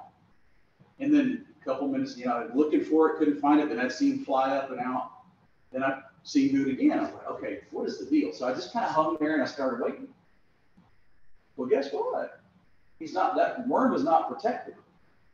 So that's what he was feeding on. He was going up and feeding on the worms, and the worms are too heavy, so he would drop to the ground and eat them on the ground. So, and the reason why I'm telling you some of these things is because this is integrated pest management, okay? And I go back even to the days when I was working in row crops. Farmers monitor everything. They monitor all their, they have to be very careful with their pesticides. They are highly regulated. Homeowners are not. We know that. In fact, most of the problems that we see through laws, regs, and everything else are homeowner problems. They're not farmers and ranchers and things like that. Occasionally have some in there. I've had a few where they call and, I had a subdivision actually in Corpus call and said, all of our plants are dying and it's the farmer. He was spraying this stuff on this date and da-da-da-da. So I go to the farmer because I'm the intermediary. Because what happens is when somebody files a complaint, especially with a state agency, Texas Department of Agriculture, which is the regulating agency, there's a big issue. Because then they get the lawyers involved and they get science, all this other stuff involved. So I go in and I start talking to them. I say, okay, when did this start happening? I already knew in my head, but I was trying to be very CSI for plants. I'm going to get the facts, right? I already knew in my head that we had a ton of rainfall. So all the plants were just soaked. All the soils were just saturated beyond belief. Heavy clay soil, it was just muck. So I go through and I call the farmer, hey, find out who it is. Hey, what's going on, man? You got, your spray logs? Yeah, when did you spray? Okay, on this date, da-da-da-da. I go through and backtrack it. The wind is in the opposite direction. It's going away from the subdivision the day he sprays. So, what could it be? Huh? Runoff. Could be runoff, right? But exactly, it's water. Root rot. Root rots. And especially down there when you only have 25 to 28 inches of rainfall a year versus 48 to 50 up here. It's a big difference. A lot of those plants that are drought tolerant can withstand that 25 to 28 inches of rainfall. But when they get saturated for long periods of time, you lose all the oxygen in the soil and the plants suffer. So, that was the thing. She was like, oh, all the insects came over here. So, his spray came over here. So she was trying to blame everything else rather than just Mother Nature. So, anyway, least toxic first, whenever you do things. Tent caterpillars as well. These are the ones that are, you'll find them out there, big old clumps of them running up and down the trees. There's another one that comes out this time of year, which is the giant bark aphids. You ever seen those? Those are cool. Oh, yeah. And they'll be like in a mass. And it's funny, the first time I ever saw them, because we don't have them outside. First time I saw them, I was over in the bog garden at the extension office. And I turned the corner and I saw something move. And I was like, what is that? And it was this big old mass of these insects moving up in the tree. And then they'll all of a sudden move and they'll go in a straight line and all of a sudden they'll clump together. So it's like, cool. But they can, in knowing, hey, I was like, these are cool, took pictures, went in, started figuring it out. Oh, giant bark aphids. Okay, these are cool. Do I need to kill them? Well, no. but they can reach populations which can damage trees eventually. So are they just migratory? You see them there day after day, right, then it's not going to be an issue. You know, I mean, it's going to be an issue at that point if they're there day after day. But if they're just there and gone, they're not causing a problem. Tent caterpillars. I had a gentleman in South Texas I was working with. He had 15 acres of land, 5 acres around his house was all landscaped, and he had mesquite trees. He calls me up one day and says, "Hey, all my mesquite trees are turning yellow." And I was like, "What? Mesquite trees turning yellow?" Said, "Well, did you spray anything?" You know, I went through the whole, did you spray anything? You put any weed and feed on your yard, which is a no-no. No, y'all are all, don't get him started on weed and feed. So, you know, I'm asking all these questions. I'm like, okay, well, you know what? We're fixing to head out of town. I'm going to stop by and everything. And I go out there and I start to do my investigation. Number one, I see a lot of black frass coming. I mean, just stuff. I'm like, okay. Then I start looking around. And the way the mesquite tree is, it's got a stem, and then the leaves come off that stem. They'd eaten all the leaves off and left the stems. So that's why he thought they were turning yellow. Okay? So I was like, you had a case of armyworm. What? So passive way to do it is, number one, they come in and they go. They're quick. Overnight, they defoliated them. I mean, I'm talking 25-foot circumference mesquite tree, defoliated. So number one, large population. Number two, there's not a single soul there. They're gone. Where did they go? And so, you know, how do you protect the rest of the trees? You know, well, they're feeding insects. We'll get into that a little bit later, but it's really kind of cool to do that. You know, hey, what's going on? And you see all the poop in the crotches of the tree and everything. It's all just sitting there because, I mean, they're feeding, they're eating. I used to make my kids go out when I had tomatoes in my backyard, and with the tomato hornworms, they, you know, I don't spray or anything. I don't put anything out there. I said, you know, you pick them off and you paint. And they went, what? You paint. You put them down on the ground and you squish them. And they're nice and green paint, you know, because that's what they're eating. They're eating green leaves, and you squish them, it's all green. So paint them. You got a lot of loopers and everything. So a lot of times we get into these insects that are extremely small, and we don't really notice them. Leaf rollers are really good. Leaf rollers get up in there and they'll roll that leaf in to protect themselves, especially in bougainvilleas or even Texas mountain laurels. They love a canna lily. The canna lilies as well. Exactly. Yeah. And it's hard sometimes because we don't typically see them when they're at their smallest stages. We notice a little something's wrong, but then we have to find it, you know, once they start getting up a little bigger, then we start to, oh, well, yeah, there it is right there. But we have to kind of train ourselves to kind of look at these insects in a different manner. So a lot of times too, some of these insects not only do leaf rolling, but they'll also protect themselves with a little, you know, some netting or something like, you know, some webbing or something like that. One of the ones is mites. Mites do the same thing. Bagworms, those are cool. I'm sorry, they just are. I had in Corpus, had somebody bring one to me. The bag was about that big on it. It was huge. And they put it on my desk. And I was sitting there working and typing and everything else. And all of a sudden I see the head pop out the top. And I was like, take a picture, yeah. But what they do is they collect, you know, they basically have their webbing and everything that they collect a lot of material that they're chewing on. They make themselves this little cocoon. And it is literally just like a hole with a little lip that closes open and closes on it. They're neat. They're really neat. But we have, you know, bagworms. And the funny thing is that I don't see the infestations I used to see. We're constantly, I think, you know, changing, and maybe there's more predators in the area, just depending. But Corpus, I've got a guy that I talk to constantly. He constantly sends me stuff. Hey, what's this? Hey, what's this? Hey, what's this? You know, back from when I was there. I was like, do you know that you have a new county agent down there? Call him. So he said, yeah, but you know the place better than he does. I'm like, don't go there. Let's call him. But the bagworms, I mean, we'll have them all around the eaves of the house down there and stuff like that. One day I went out and I had some Mexican heather, and I was like, what the heck happened? I mean, it was like cutting, like somebody really chopped it. And I was like, wow, okay, well, leave it alone. Let's see what goes on. Next thing I know, I start seeing the bagworms. I was like, well, that's what happened. They were carrying stuff up and getting that way. Sawflies as well. I've been seeing a lot of these lately. We've got, you know, when you have moist conditions and you have a lot of favorable conditions like this, what it does is just you kind of have an acceleration of growth.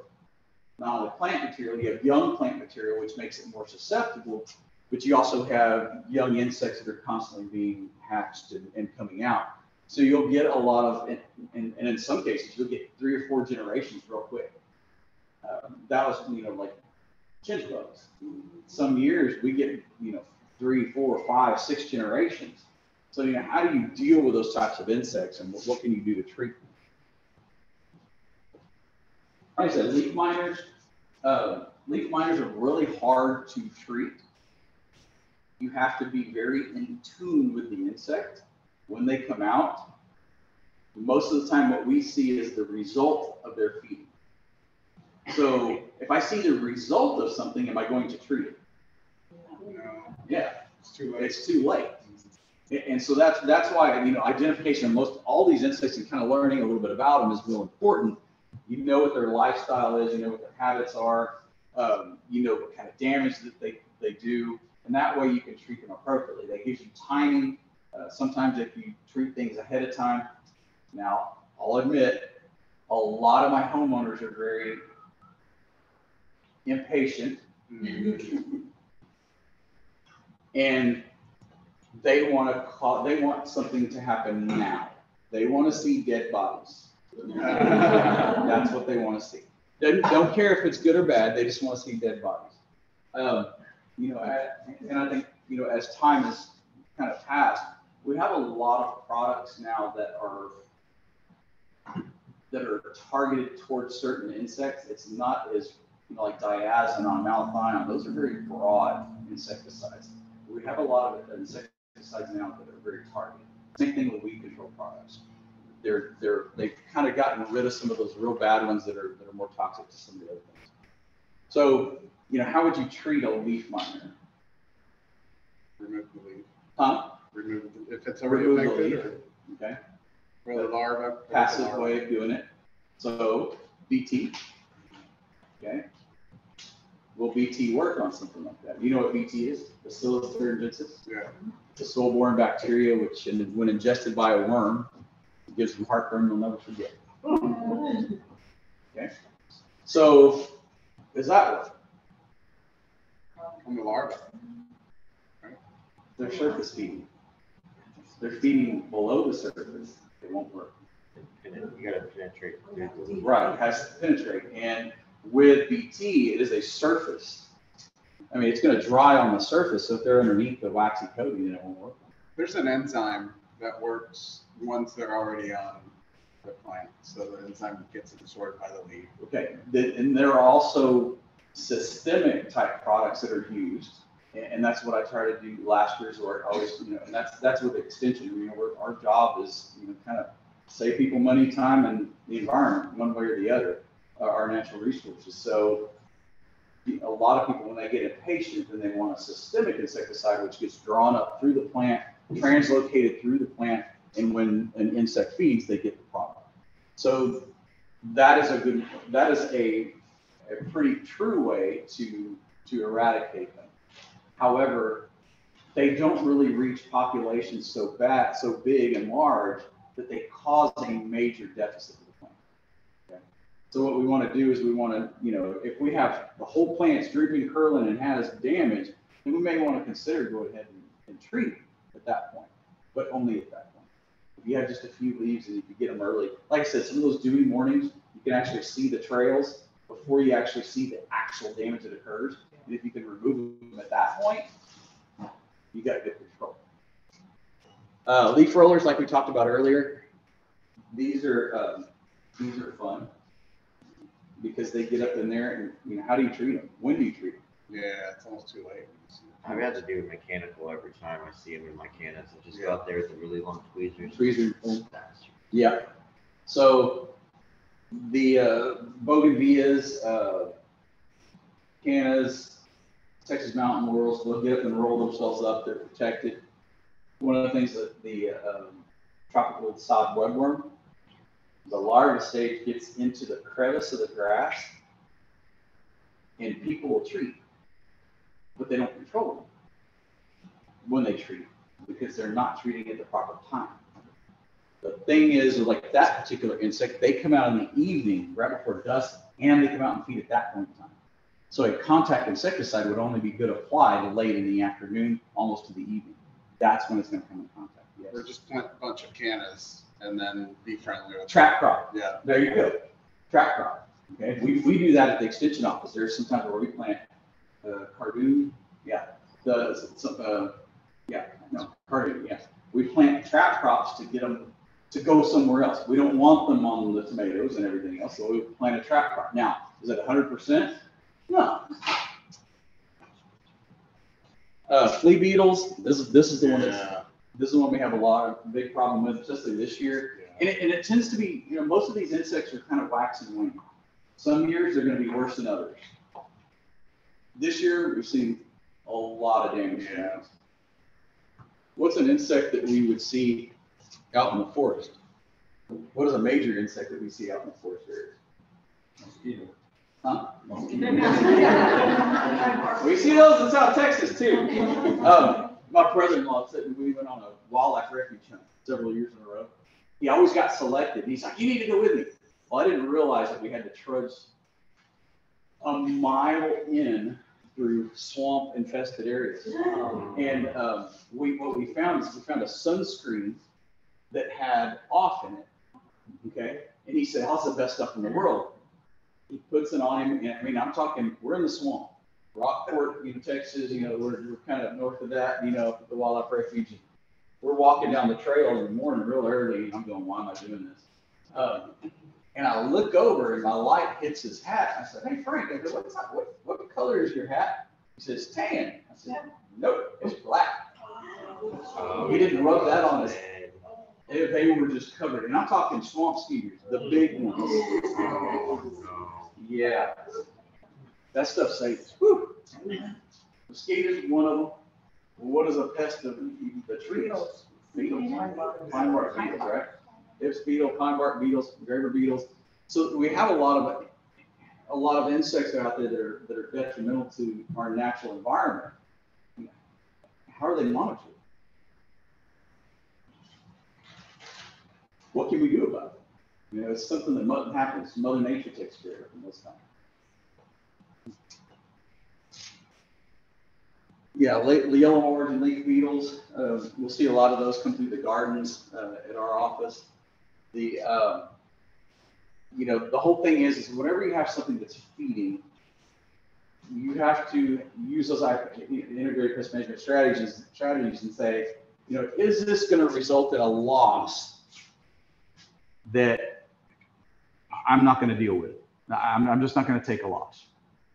And I'll give you an example. Fleas and ticks. How many of you have ever had a problem with fleas and ticks? Yeah. We used to dust our dogs with 7 dust. Right? Yeah. Okay. My wife and I moved into a house in Corpus, and the neighbor said, "Oh, yeah, we've had a real big problem with fleas and ticks." And I'm sitting there going, "Okay. Interesting.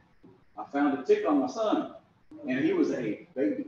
I declared war." Yeah. Okay. I went to the the active ingredient carbaryl, which is 7, and I jumped fences after dark and treated my neighbor's yards. I sprayed up and down the fences of both sides on everybody's yard. I think my neighbors behind me wondered how their dog was getting in their patio. You're like,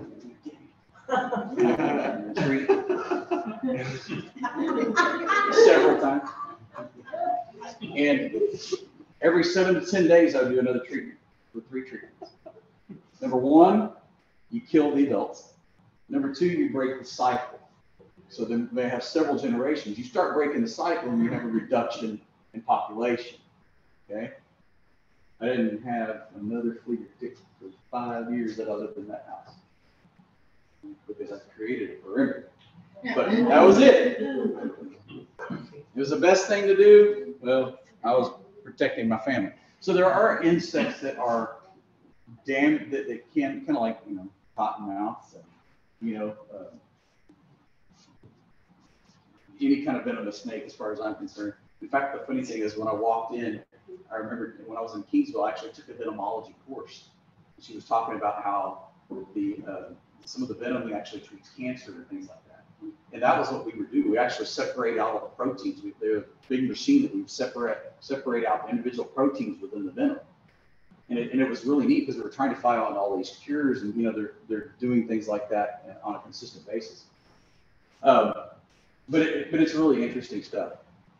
So if there's a pocket, you know, when we get the West Nile virus and things like this, what does that trigger?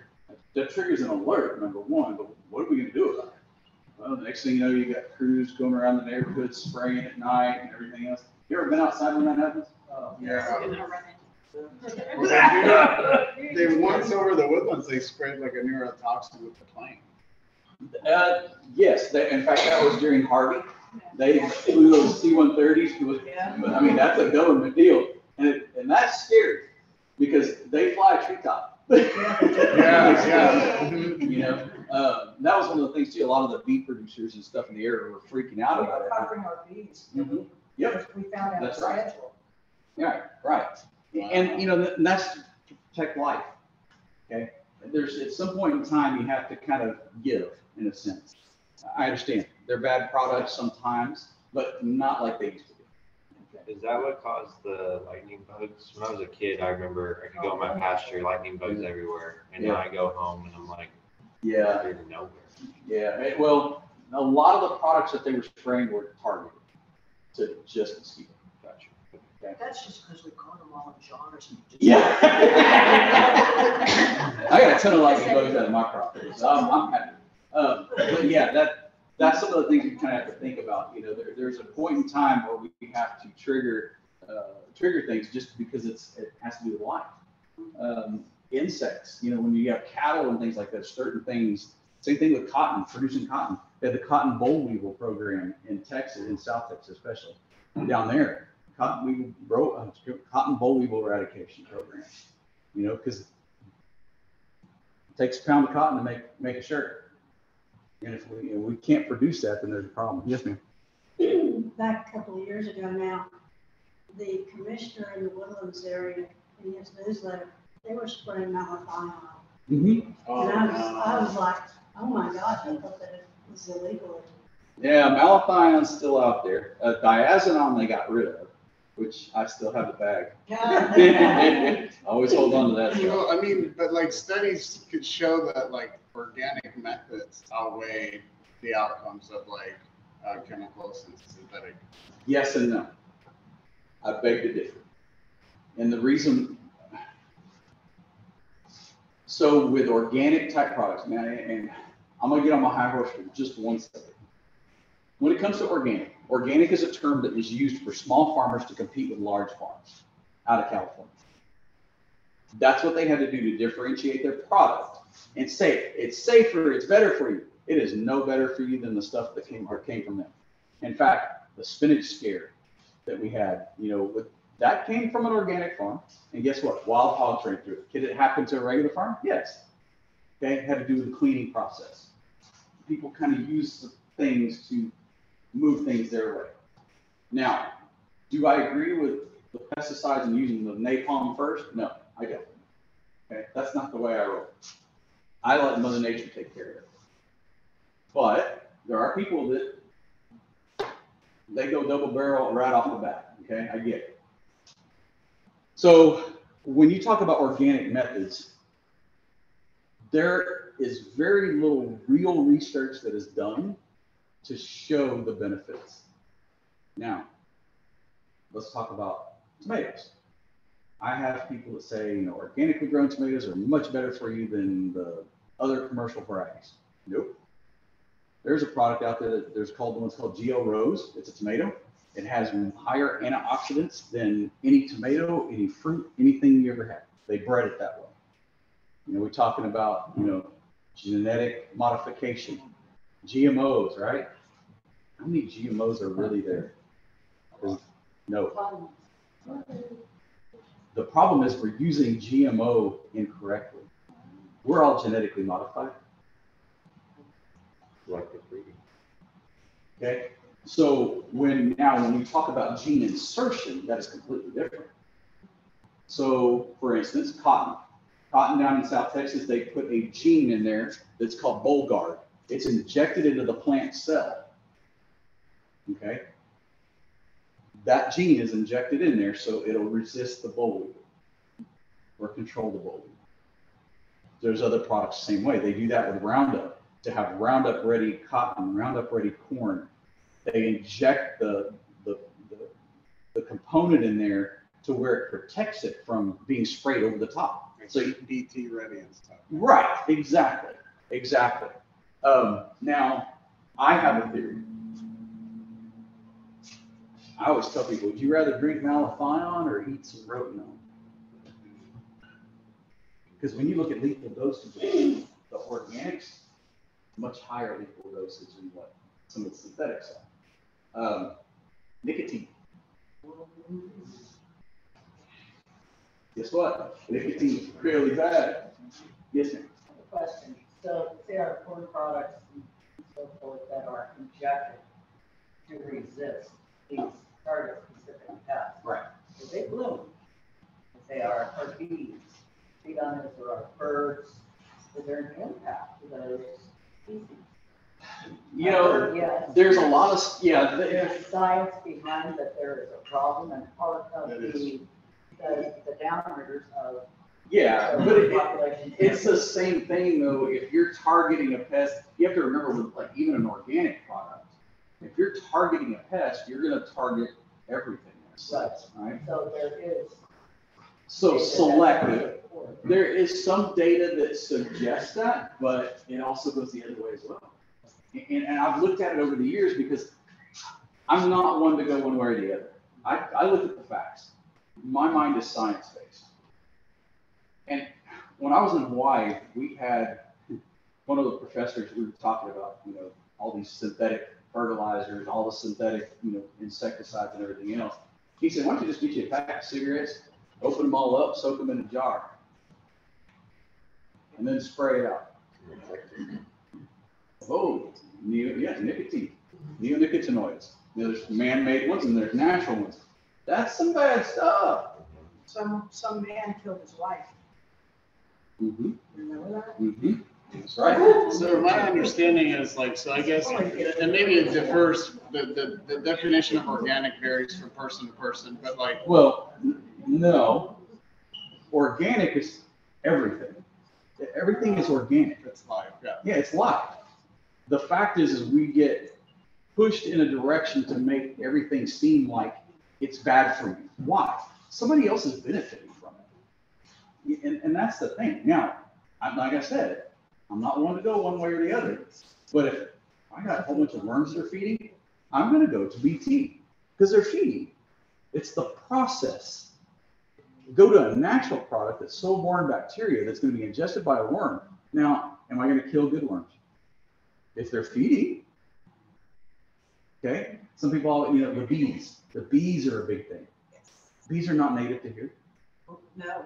And that's the thing is that we have to educate ourselves on these things. And let me tell you, we've got through extension, there have been some publications that have come out A&M wide on GMOs.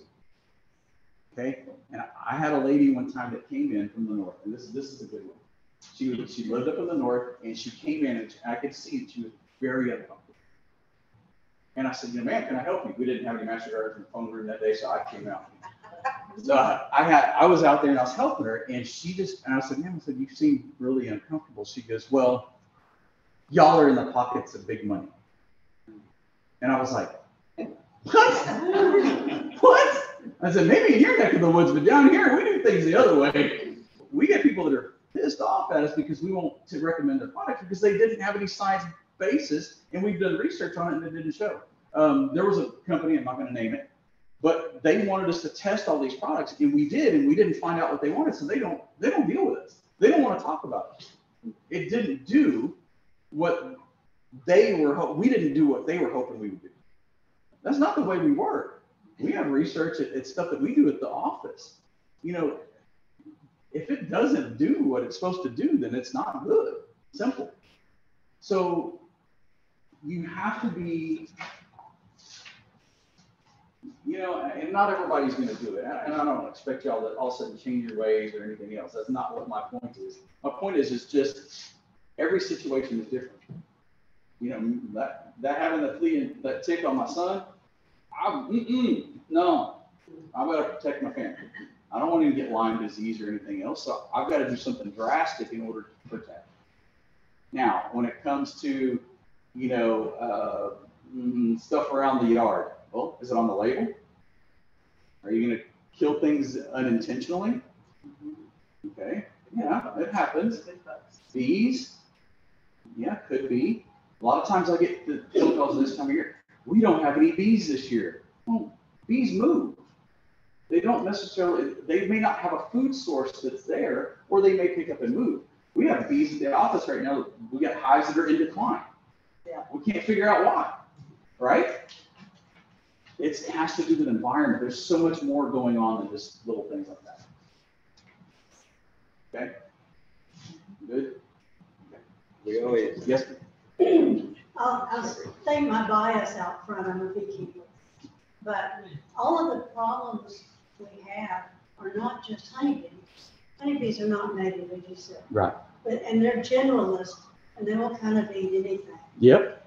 Our problem that we're facing, the big extinction, if you will, is all the other native pollinators, of which we have about 4,000, but they're also in major decline because of chemicals and habitat and all those other things. Yeah. So yes, I'm concerned about honeybees. Yeah. But really, honeybee collectors, our big issue is all of the pollinators. Global. Yeah, it's global, and it's not just. You know, and it's funny. I've seen wane on both sides. Honeybees. You know, we've got the hives at the office, of course, but then my son, they called him Bumblebee at one point in time because he was at school and the janitor came through and threw down a pizza box and it hit a bumblebee and the bumblebee went whack. And this is like first week of school. When we first moved here, he got hit, stung, you know, bitten by a bumblebee. His face swelled up and everything. It was like, poor kid, you know. You see bumblebees, and it just like right now, I see a few, I don't see a lot. I'm not seeing them. And to me, I guess looking at the whole picture, I'm looking at environmental. You know, just a little bit of change. Now, yeah, I don't want to get into that. I have 175 years of data for Nueces County, okay, weather data. And you can see there is such cyclical things, events that occur. 175 years of data. That is just a minuscule of data. It's weather. It's a weather pattern. So did we affect it? Yeah. You know, there's things that we do that affect it. Urbanization has been a real. Huh? I think heavy urbanization. Oh, yes. Real Oh, yeah. You think about the impacts of what it has on our water systems and everything else. Yeah. Oh, here's a good one for you. Talking about, you know, urban development. In Corpus, there was, this is always kind of an oxymoron, Xeriscape Corpus Christi. By the way, they were housed in the water department in Corpus. What? Does that make sense? Xeriscape Corpus Christi, okay? They were housed in the water department. The water department wants you to, right? And then Xeriscape's telling you, save water. It always cracked me up.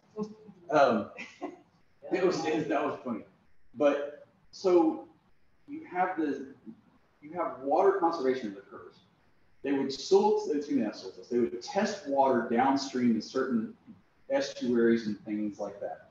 Lake Mathis dumps out into the bays. There's certain streams, Oso and stuff like that. And they would go and they would do these tests. And they would say, found traces of this put out by farmers. And I'm like, no, you're wrong, because the farmers put it out next month. Homeowners have already started putting out stuff. And they didn't want to publish that. They want to blame the farmers. And yet the farmers are regulated. So it's, things like that. You got to really. I mean, regulation is pretty limited. I have a pesticide license, and I could tell you, like, if anybody wants to lie, they're gonna lie. And they can. Yeah. But the thing is that if you get caught, I mean, the chances are like. But are you following the rules? I mean, you should be. You should be. Right. And that there's regulatory agencies can only do so much. Texas Department of Agriculture is the regulatory agency. They come by and they inspect our greenhouses once a year. It's the only time I see those guys. They come through and they walk through and it's out, done. Next thing you know, I got a piece of paper on my desk that says, okay, you're good. Well, am I really? Right, exactly. I've been audited by, that was funny. I said, what have you sprayed in the last 5 years? It was like blank piece of paper. And he goes, what? And this is when I was in corporate, so I got audited by TDA. I said, I don't have any demonstrations. I just have the license. That's it.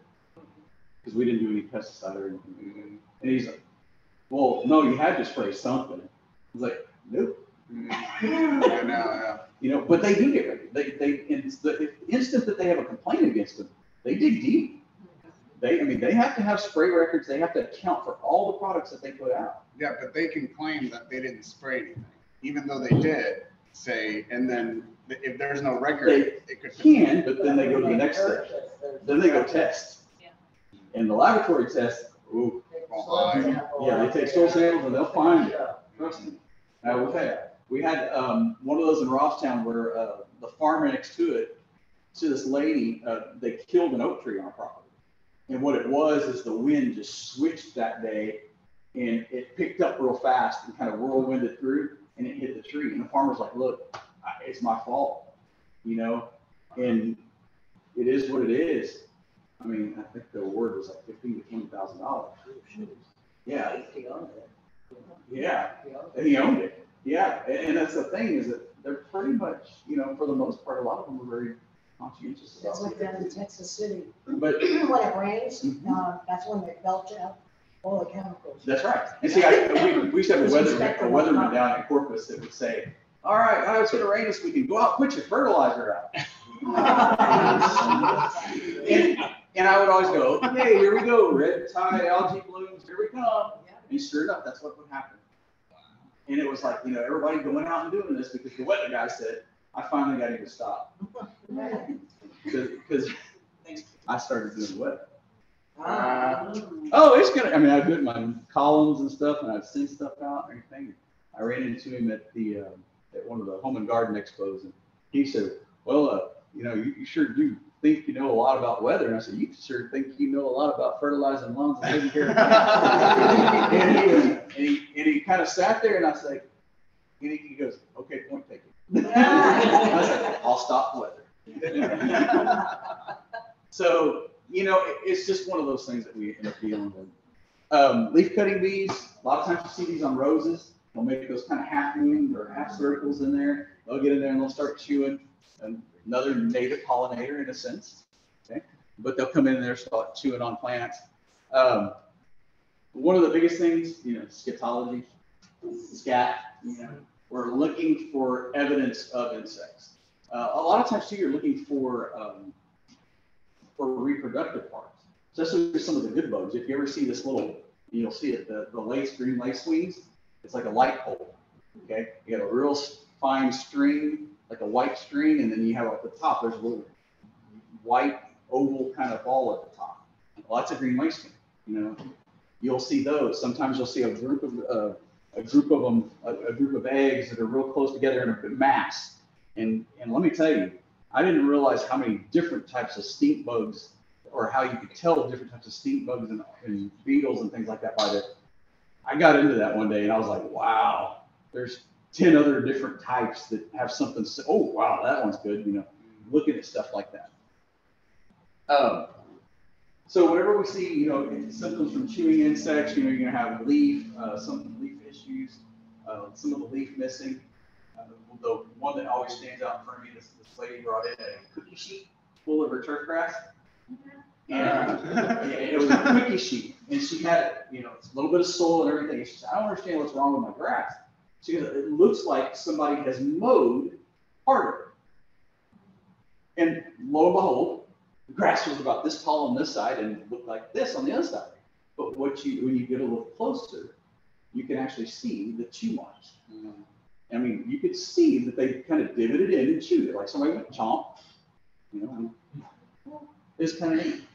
And I was like, oh, I knew exactly what was going on. But the other thing is too, is that the cycles, the life cycles of these insects. You know, I know when to start. I've got old news columns that I kind of just keep in the background. I know when things start to happen, and I go, oh, guess what? I'm gonna throw that one out there again about fire ants. Right after a big rain, certain temperatures, boom, we're gonna have a big fire ant problem. So throw that out there. You know, those types of things. Right now, winged ants and termites. So do you ever suggest like getting rid of grass and saying grass is the problem versus trying to continue to tell people to dump chemicals on the ground? No, the grass is not the problem, it's the homeowner that's the problem. Oh, I see. Yes, yeah, true that. In fact, I was over there walking around typing because I had 3 or 4 questions I wanted to knock out, because I know I'm not going to be in the office for a couple of days, but one of them's like, what's this weed? It's this. Here's a publication. That's how you treat it. And then the other one's, what's wrong with my neighbor's yard? I don't want to meet it. I don't want to get it. Well, tell him to water his yard. You know, I mean, the problem is that we see a problem and we want to throw something on it immediately rather than investigating it further. I'm glad these people are contacting me, because a lot of times they give me what they think it is. And sometimes they're right, sometimes they're not. But I always try to do my best job to educate. You know, what are some of the issues? You know, when did you see the symptoms? What, you know, there's questions I lead into the CSI for. You know, where are we going with this? What type of, you know, did you see symptoms in the fall? Did you see symptoms July, August, that all of a sudden the grass was dead and it got bigger every day? Did you see yellowing first before this happened? So there's a lot of things that distinguish between take all root rot, chinch bug damage, sod webworms, grubs even. You know, you're watering your grass. Are you watering it too much or not enough? The biggest thing is people just water it too dang much. Like, here's the deal. Turf grass. We get 50 inches of rainfall a year, right? Okay. We have 26 weeks of actual growing season for turf grass. 26 weeks. Turf grass needs 1 inch of water per week. Yeah, more than that. That's what you're saying. Exactly. I water my lawn 3 times a year. That's it.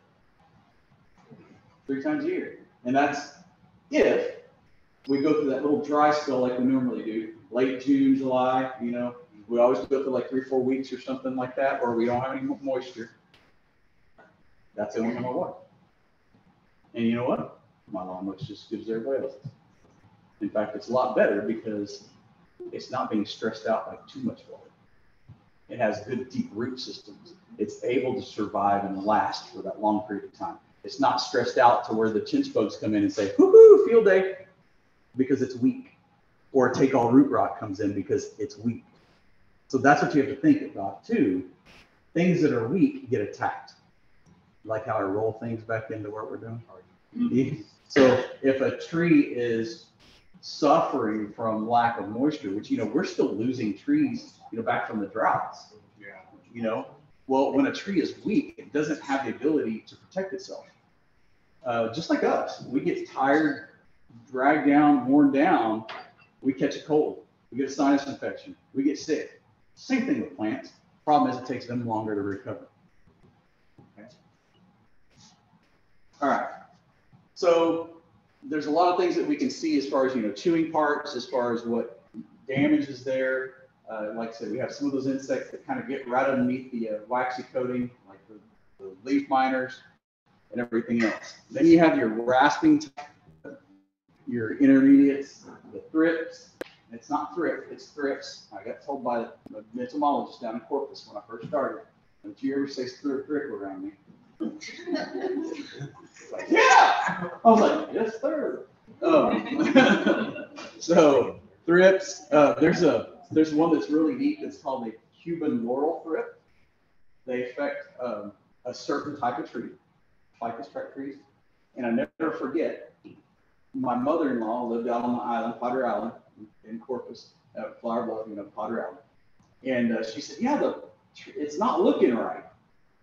And I was like, okay, so leaves were curling. I could see little dots and everything else. And I said, well, I wonder if I shake it. And I did. And I went, dummy. I had Cuban laurel thrips crawling all over me. I went and jumped in the pool right after that. So, but they get in there, flower thrips as well. That was something that when I was in Hawaii, we would inspect for any of the cut flower industry. They would bring that people would take cut flowers with them. So they'd bring us a box that had to remain open. Okay, this is USDA Plant Protection 14. You had to have their flower inspected by an officer. Okay, so the plant cops.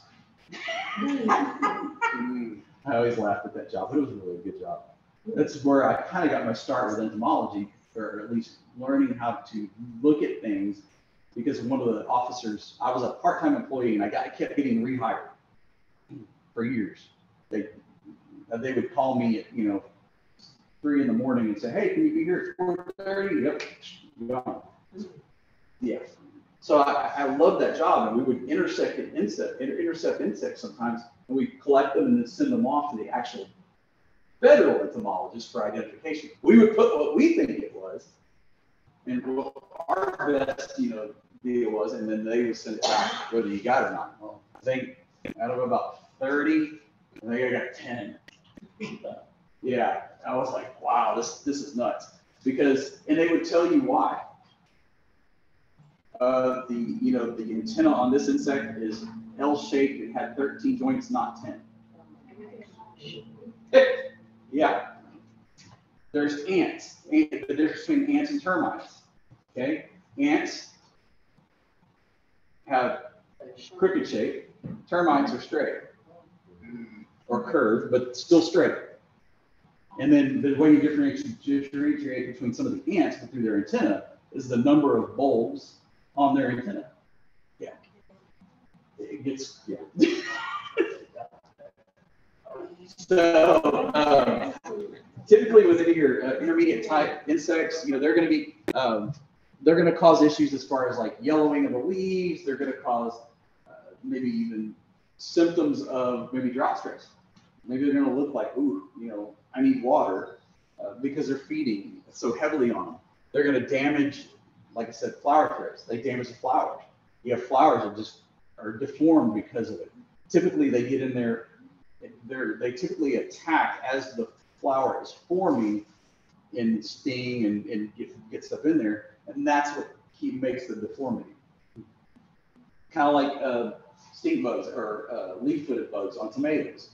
They get in there, they hit the tomato, and the next thing you know, you got this green spot. Everything else is red, but you get this green hard spot in there because that's where they stung the plant.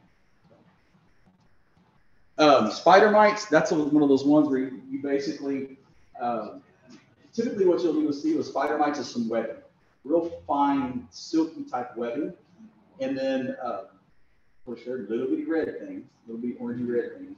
And what you have to do is kind of beat them up against like a white sheet of paper, and then you'll see them running around.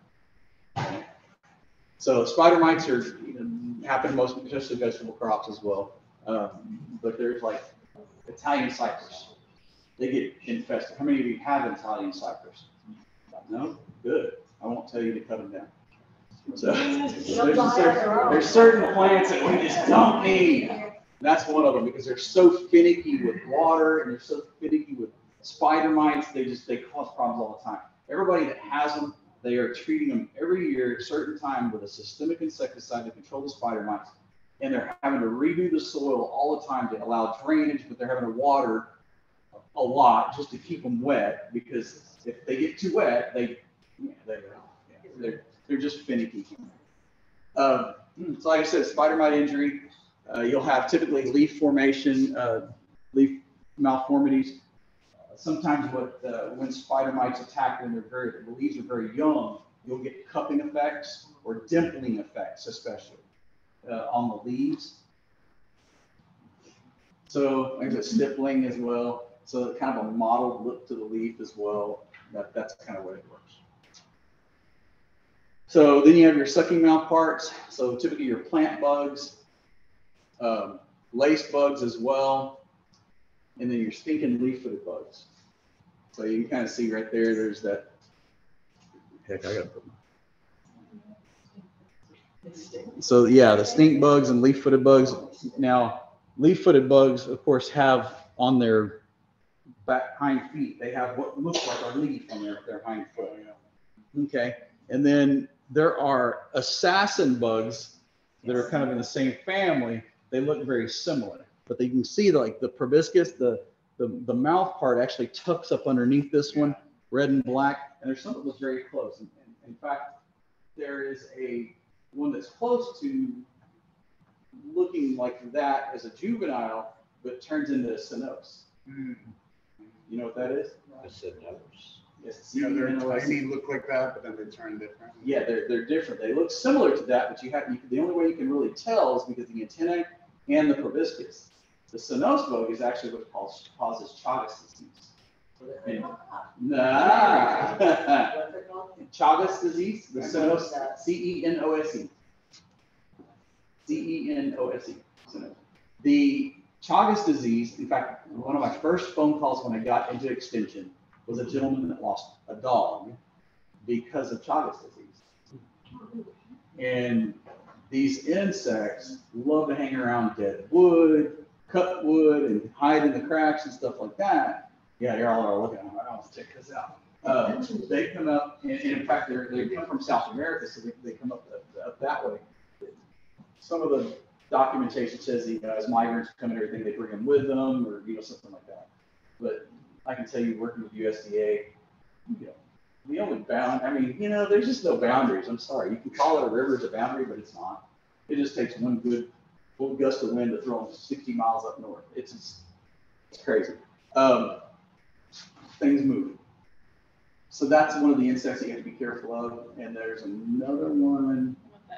Mexican kissing bug. Yes, that's exactly. That's it. Cynose. Yes. Oh, okay. That's it. Mexican kissing bug. They also call it kissing bug. Yeah. So there are several different names for some of these. Some of the most common names, kind of like plants. If I say firecracker plant, there's several that are called firecracker plant.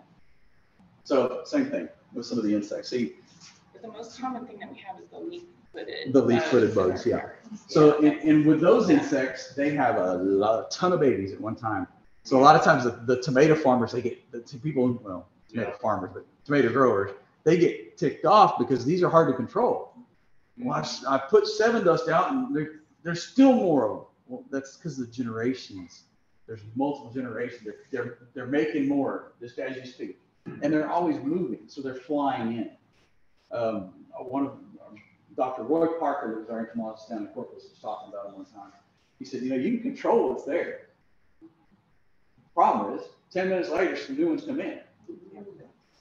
So, trap crops, that's one way to alleviate some of the problem, or just constant treatment, or also what happens, especially with vegetable crops, or any kind of row crop, especially, change your planting days, where you alternate, like, plant 1 week, 2 weeks later, plant another round. Sometimes certain vegetables are more susceptible to a specific time frame. So by planting in stages, you actually alleviate some of the insect and disease issues. Same with squash. Huh? Squash. Now, squash vine borer is a pain in the rear. We actually did a research project at the Experience Decker. Did the research project we did a 7B non-treated and then a mylar. Okay, mylar is a reflective material. Mylar as a mulch. Mylar worked just as good and not better than everything else. Some oils work for the larva, like as a preventative. Right. But on the stalks. how much time do you have? Because that's the thing with any organic. I was going to try to get to that earlier. You know, any organic or natural type treatment, how much time and effort do you have to put into putting that product out?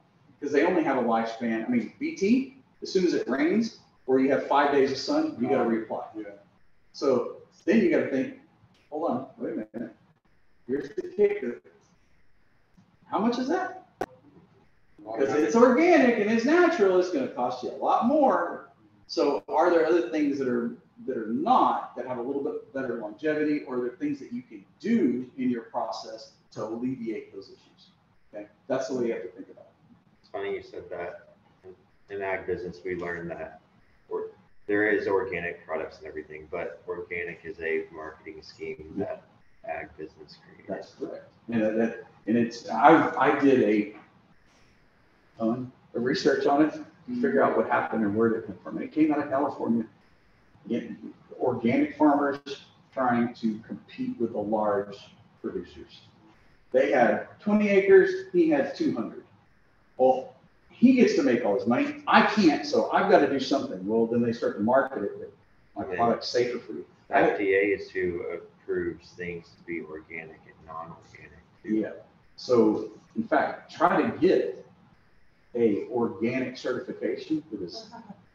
Yeah. Yeah, pretty tough. 10 years. Yes, right. Now, there are people that will offer organic or natural product type labels and things like that. Yeah, well, it won't take you long to get that, but you're paying for it. And it's not a true organic type situation. But do you look for that USDA? Yeah, it has Certified. USDA certified, right. And that is a very stringent process. So if I have a piece of property that I buy, you have like 5 years, you have to document and show that nothing has been applied. Yep. And it's sensitive. So if it doesn't have a USDA certified Question. organic, Yeah. Question it. Because some of those I've looked at, they allow certain things that USDA won't. Yes. Yeah. Like, how is the agricultural sector catching up with things like I said, like maybe enzymes or fungal spores, like Bovaria, that do work? Because I've tried Bovaria and it's like incredibly. Yeah, I mean, there are things that what you have to do. Say, I work for Texas A&M Agriculture, but I don't just look at their data. I'm looking at all kinds of stuff. You ever want to really dig into research? Go to Google Scholar. You can dig into whatever you want to dig in. And the only reason why I know that when my wife was getting her PhD, a lot of times she would say, I can't get this article. I'm trying to find this article. I can't get it. I can't find it. And I was like, well, what article is it? What is the title? And I would go in and I would go through Google Scholar and I would find it and print it out for her. And she's like, oh my God, how did you find that? And it was, like, how to find it, but it's all research and science information that's there. So research projects that people do, and if I wanted to know the effects of this on this, I mean, you can look those types of things up. But that's the thing, I would look elsewhere and look globally. But you have to be careful too, I think these days especially, because there's a lot of companies that are very swayed. I go back to that lady that came in and was really questioning, our funding. And I was like, no, man, I said, you got to understand, I get my funding from the county, and I get 2 checks a month. I get one from the county and one from the state. So I work for Montgomery County, but I also work for the state. That's the way county extension agents are funded. A very, very small, minimal portion comes from USDA through funding.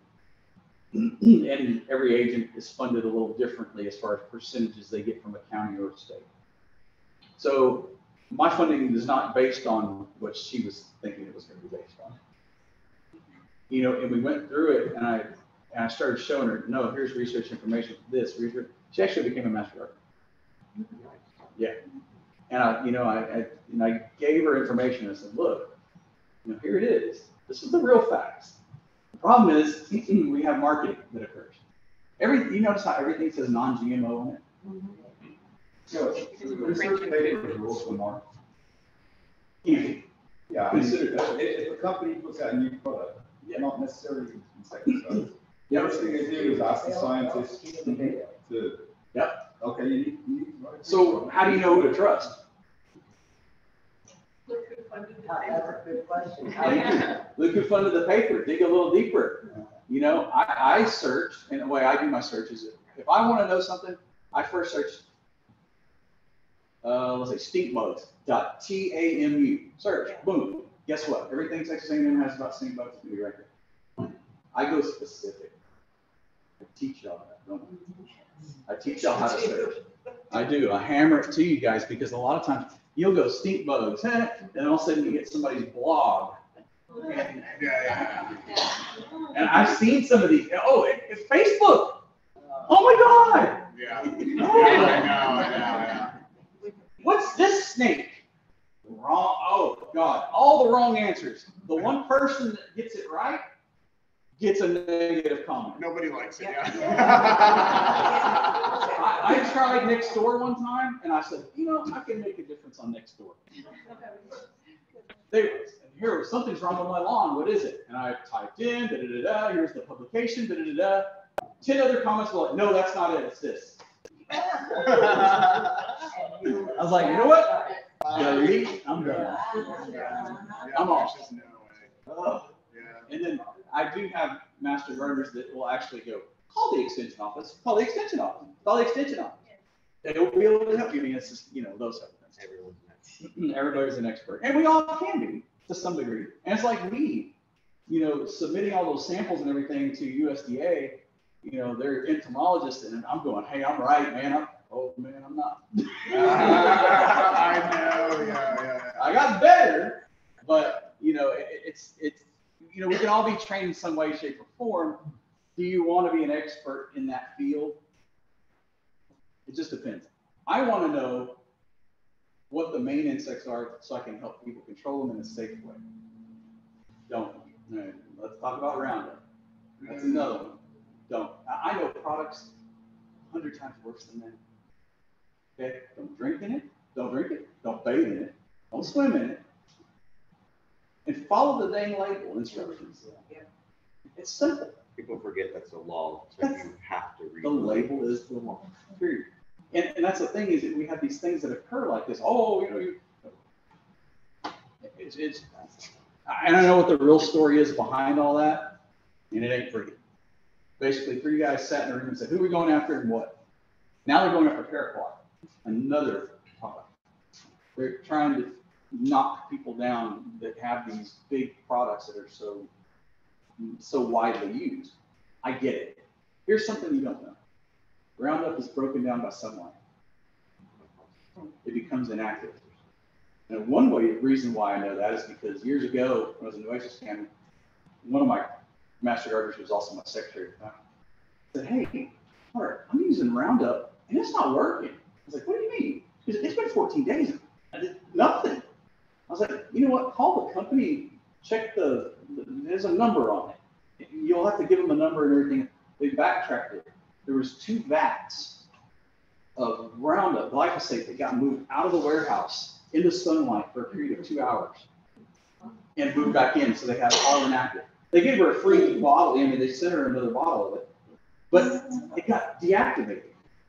Wow, imagine that. So it's interesting. Now, there's other things involved in that we need to look deeper into. What are these inert ingredients? So, you know, but that goes with every chemical. It's not just Roundup. Let me tell you, I've seen cotton defoliants. It'll burn you. Remember that good old work stuff that used to make the bubbles? You know, you put the hood on it, it makes the bubbles and turns it white. They got cotton defoliants that do that. And it burns your skin.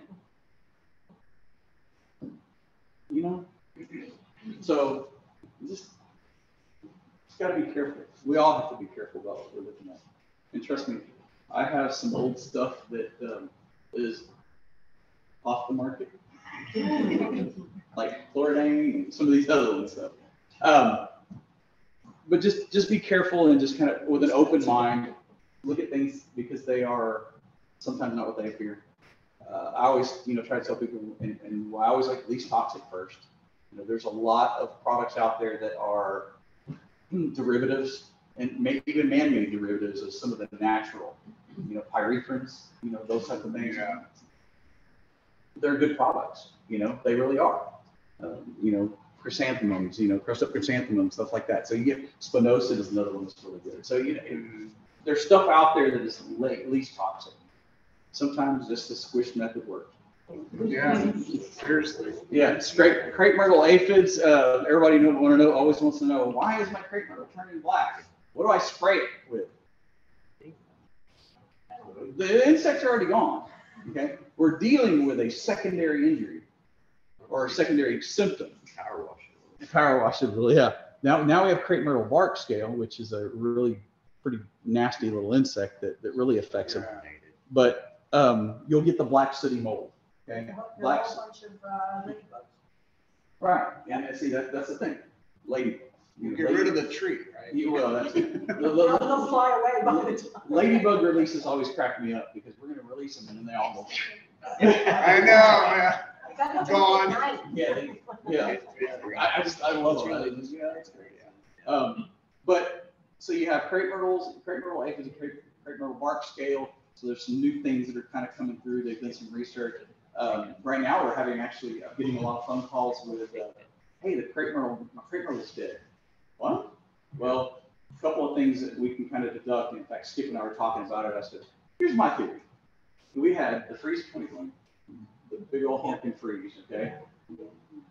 Not a huge impact, especially on those because they do go dormant, but still had some impact.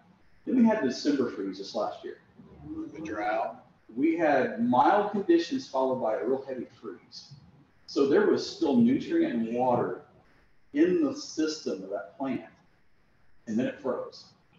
So most of the stuff that we saw that froze during the heavy freeze, the next year we saw them split open and things like that. So I think they were just negatively affected by that little freeze because they still had stuff in their system being a mild winter, winter months.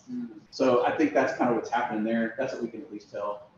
Crepe myrtle bark scale, it's something that we've dealt with and we're looking at. They use a lot of systemic insecticides with it. There are also some pyrethrin and sprays that they can use as a combination. A lot of times they tell you to put, horticulture oil or something like that on it. You have to be careful because dormant oils you don't want to put on something when it's hot. Dormant oils typically will burn the plant, especially when it gets too hot. In fact, a lot of the products, there's weed control products that I preach and teach about a lot. Read the dang label because it says if you apply this at temperatures above 85 degrees, it will burn your lawn. And I've even got a picture of a guy that put a weeding feed product out on his lawn. Yeah, his whole yard died. Well, number one, whoever he talked to at the box store sold him the one for Bermuda grass, not St. Augustine. Read the label. Huh? I know, right? I actually had a little run-in with some weeding feed one time. Somebody gave me a little jag of it left over. And I was just attacking an area right between me and my neighbor where there were no root systems, just a dead area, just grass. And I was just kind of giving a buffer. And I just had like a little bit left over and I was hot, wasn't thinking. I had a little hand roller spreader and I went like this. Threw it right into a blue plumbago. And went. Rain later that afternoon, a couple of days later, it started to, and then it would kind of come back a little bit once it dried out, and then when it rained again, it's like, oh man, ended up losing it. So, learned my lesson there. Next time I have my head not so far at my keister. All right, so the crepe myrtle bark scale, that's one of those that's kind of bad. Like I said, it's something that's in fact, all the southern states, there's like a $6 million grant project that they're using to study this. We had, her name was Mung Hu. She was actually studying this project and got it initiated and everything else. And then she actually moved up and went to Colorado. She took a new position. So I don't know who's working on it now, but they're still studying it. Mealybugs, those quite honestly can be a little bit of a pest. There's a pink hibiscus mealybug that affects hibiscus that's specific to hibiscus. And basically they are kind of pinkish colored. They're very hard to control. And it's one of those things, even with synthetic products, you have to stay resilient with them. And a lot of the products too, you need to alternate. Don't just keep using the same thing over and over again because it'll build resistance in the insects.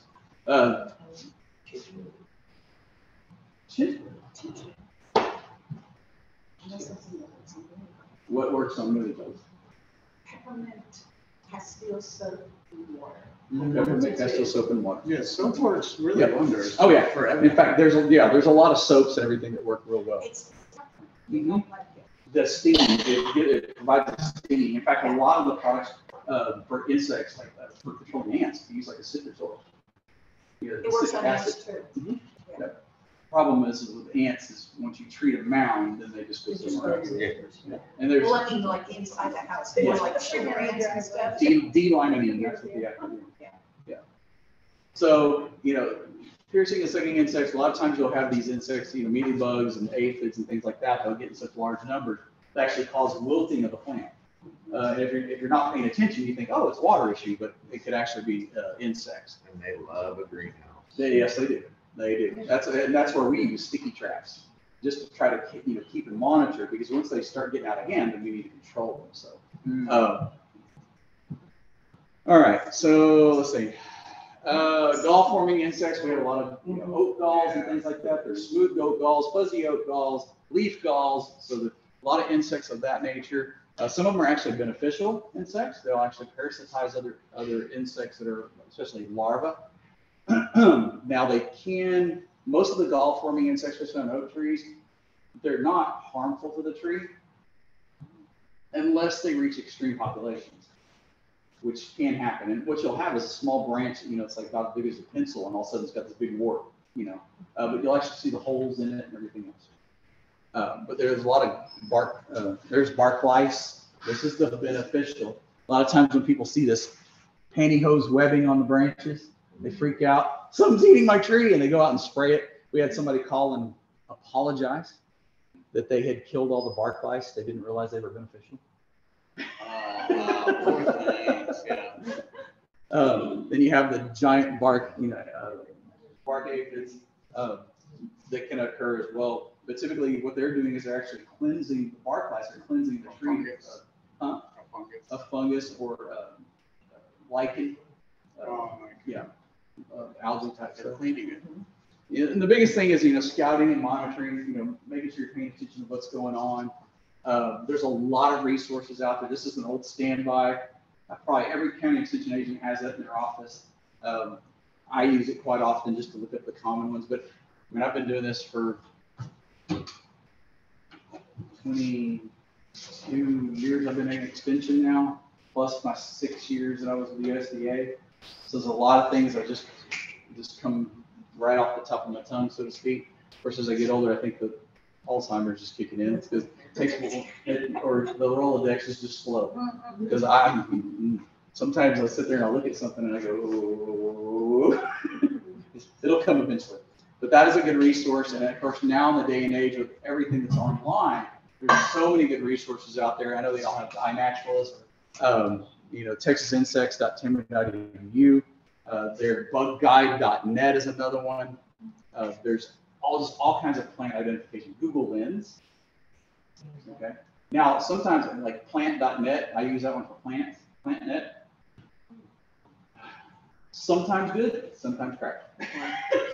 It'll get you close. Yeah. And that's the thing is I dig deeper and go, yeah, that's not quite it, but it's fine. That same family, and then I start digging a little deeper and I find it. Sometimes it'll get you close enough to where you can figure out what it is. There's Texas High Plains insects, and there's a whole bunch of different ones in there. Ask the Entomologist.tamu.edu. That one is good. And like I said, insect images. A lot of times, if you kind of know about what it is or close to what it's going to be, if it is a stink bug of some type, you can go and put, stink bugs in Texas. Kind of narrow things down. Stink bugs in South Texas. Stink bugs affecting this. Then you can really get a little bit more refined. I use the bugguide.net. Bugguide.net. This one right here is really good. There's a lot of times where I go through there. My wife always says, stop chasing squirrels, but that's what happens is I go down that rabbit hole and I start getting, trying to hone in on something. And sometimes it'll take me 3 or 4 days, and I'll spend an hour or two here and there digging deeper, getting it more refined, and then, now I know exactly what it is and how to turn everything. anything else. But for instance, I was in Corpus, and this guy told me that there's this big hole right next to his palm tree, and his palm tree all of a sudden died. I was like, okay. He said, it's this big beetle. I was like, what do you mean big beetle? Couldn't figure it out. We brought it over to my house, and it is a huge beetle. It's about yay big around and about that long. He ran over it with his truck and it didn't do anything. And he's in an F-250. Oh, Yeah. Yeah. It's a big old type of beetle that goes and bores a hole right next to the palm tree and goes right up through the heart of it and kills them. Boom. Came in on plants from a nursery out of Florida, which most stuff we get from Florida. Anyway. Well, yeah, isn't it? Florida just seems to be like bringing all these. Oh pests yeah, in. the Asian cycad scale, that crepe myrtle bark scale. I mean, a lot of stuff that we end up getting from that industry over there. But bugguy.net is a really good one. So, you know, you can do searches and image searches. You know, go through Google. You can at least kind of know, you know, worms of Texas, worms affecting this, worms whatever in Texas, Southeast Texas. You can kind of do the same thing with weeds and plants. You can kind of do the same thing. I kind of chase squirrels and do a whole bunch of different ones. And I'll have like 6 tabs opened up, and I'm doing all of them at the same time, trying to narrow it down. So I kind of get that way. The Intel department at the University of Florida also is a good one as well. Lots of good fact sheets. If you ever want, you know, fact sheets about an insect, if you know what the insect is, just type in a .tamu at the end of your search, or a .edu for education. Okay? Those are research-based stuff, not somebody's MySpace or, you know, stuff like that off, you know, that. So there's good information out there. You just have to know how to look for it and where to look for it. So, University of California, UC Davis is a good website as well. They have a lot of natural controls.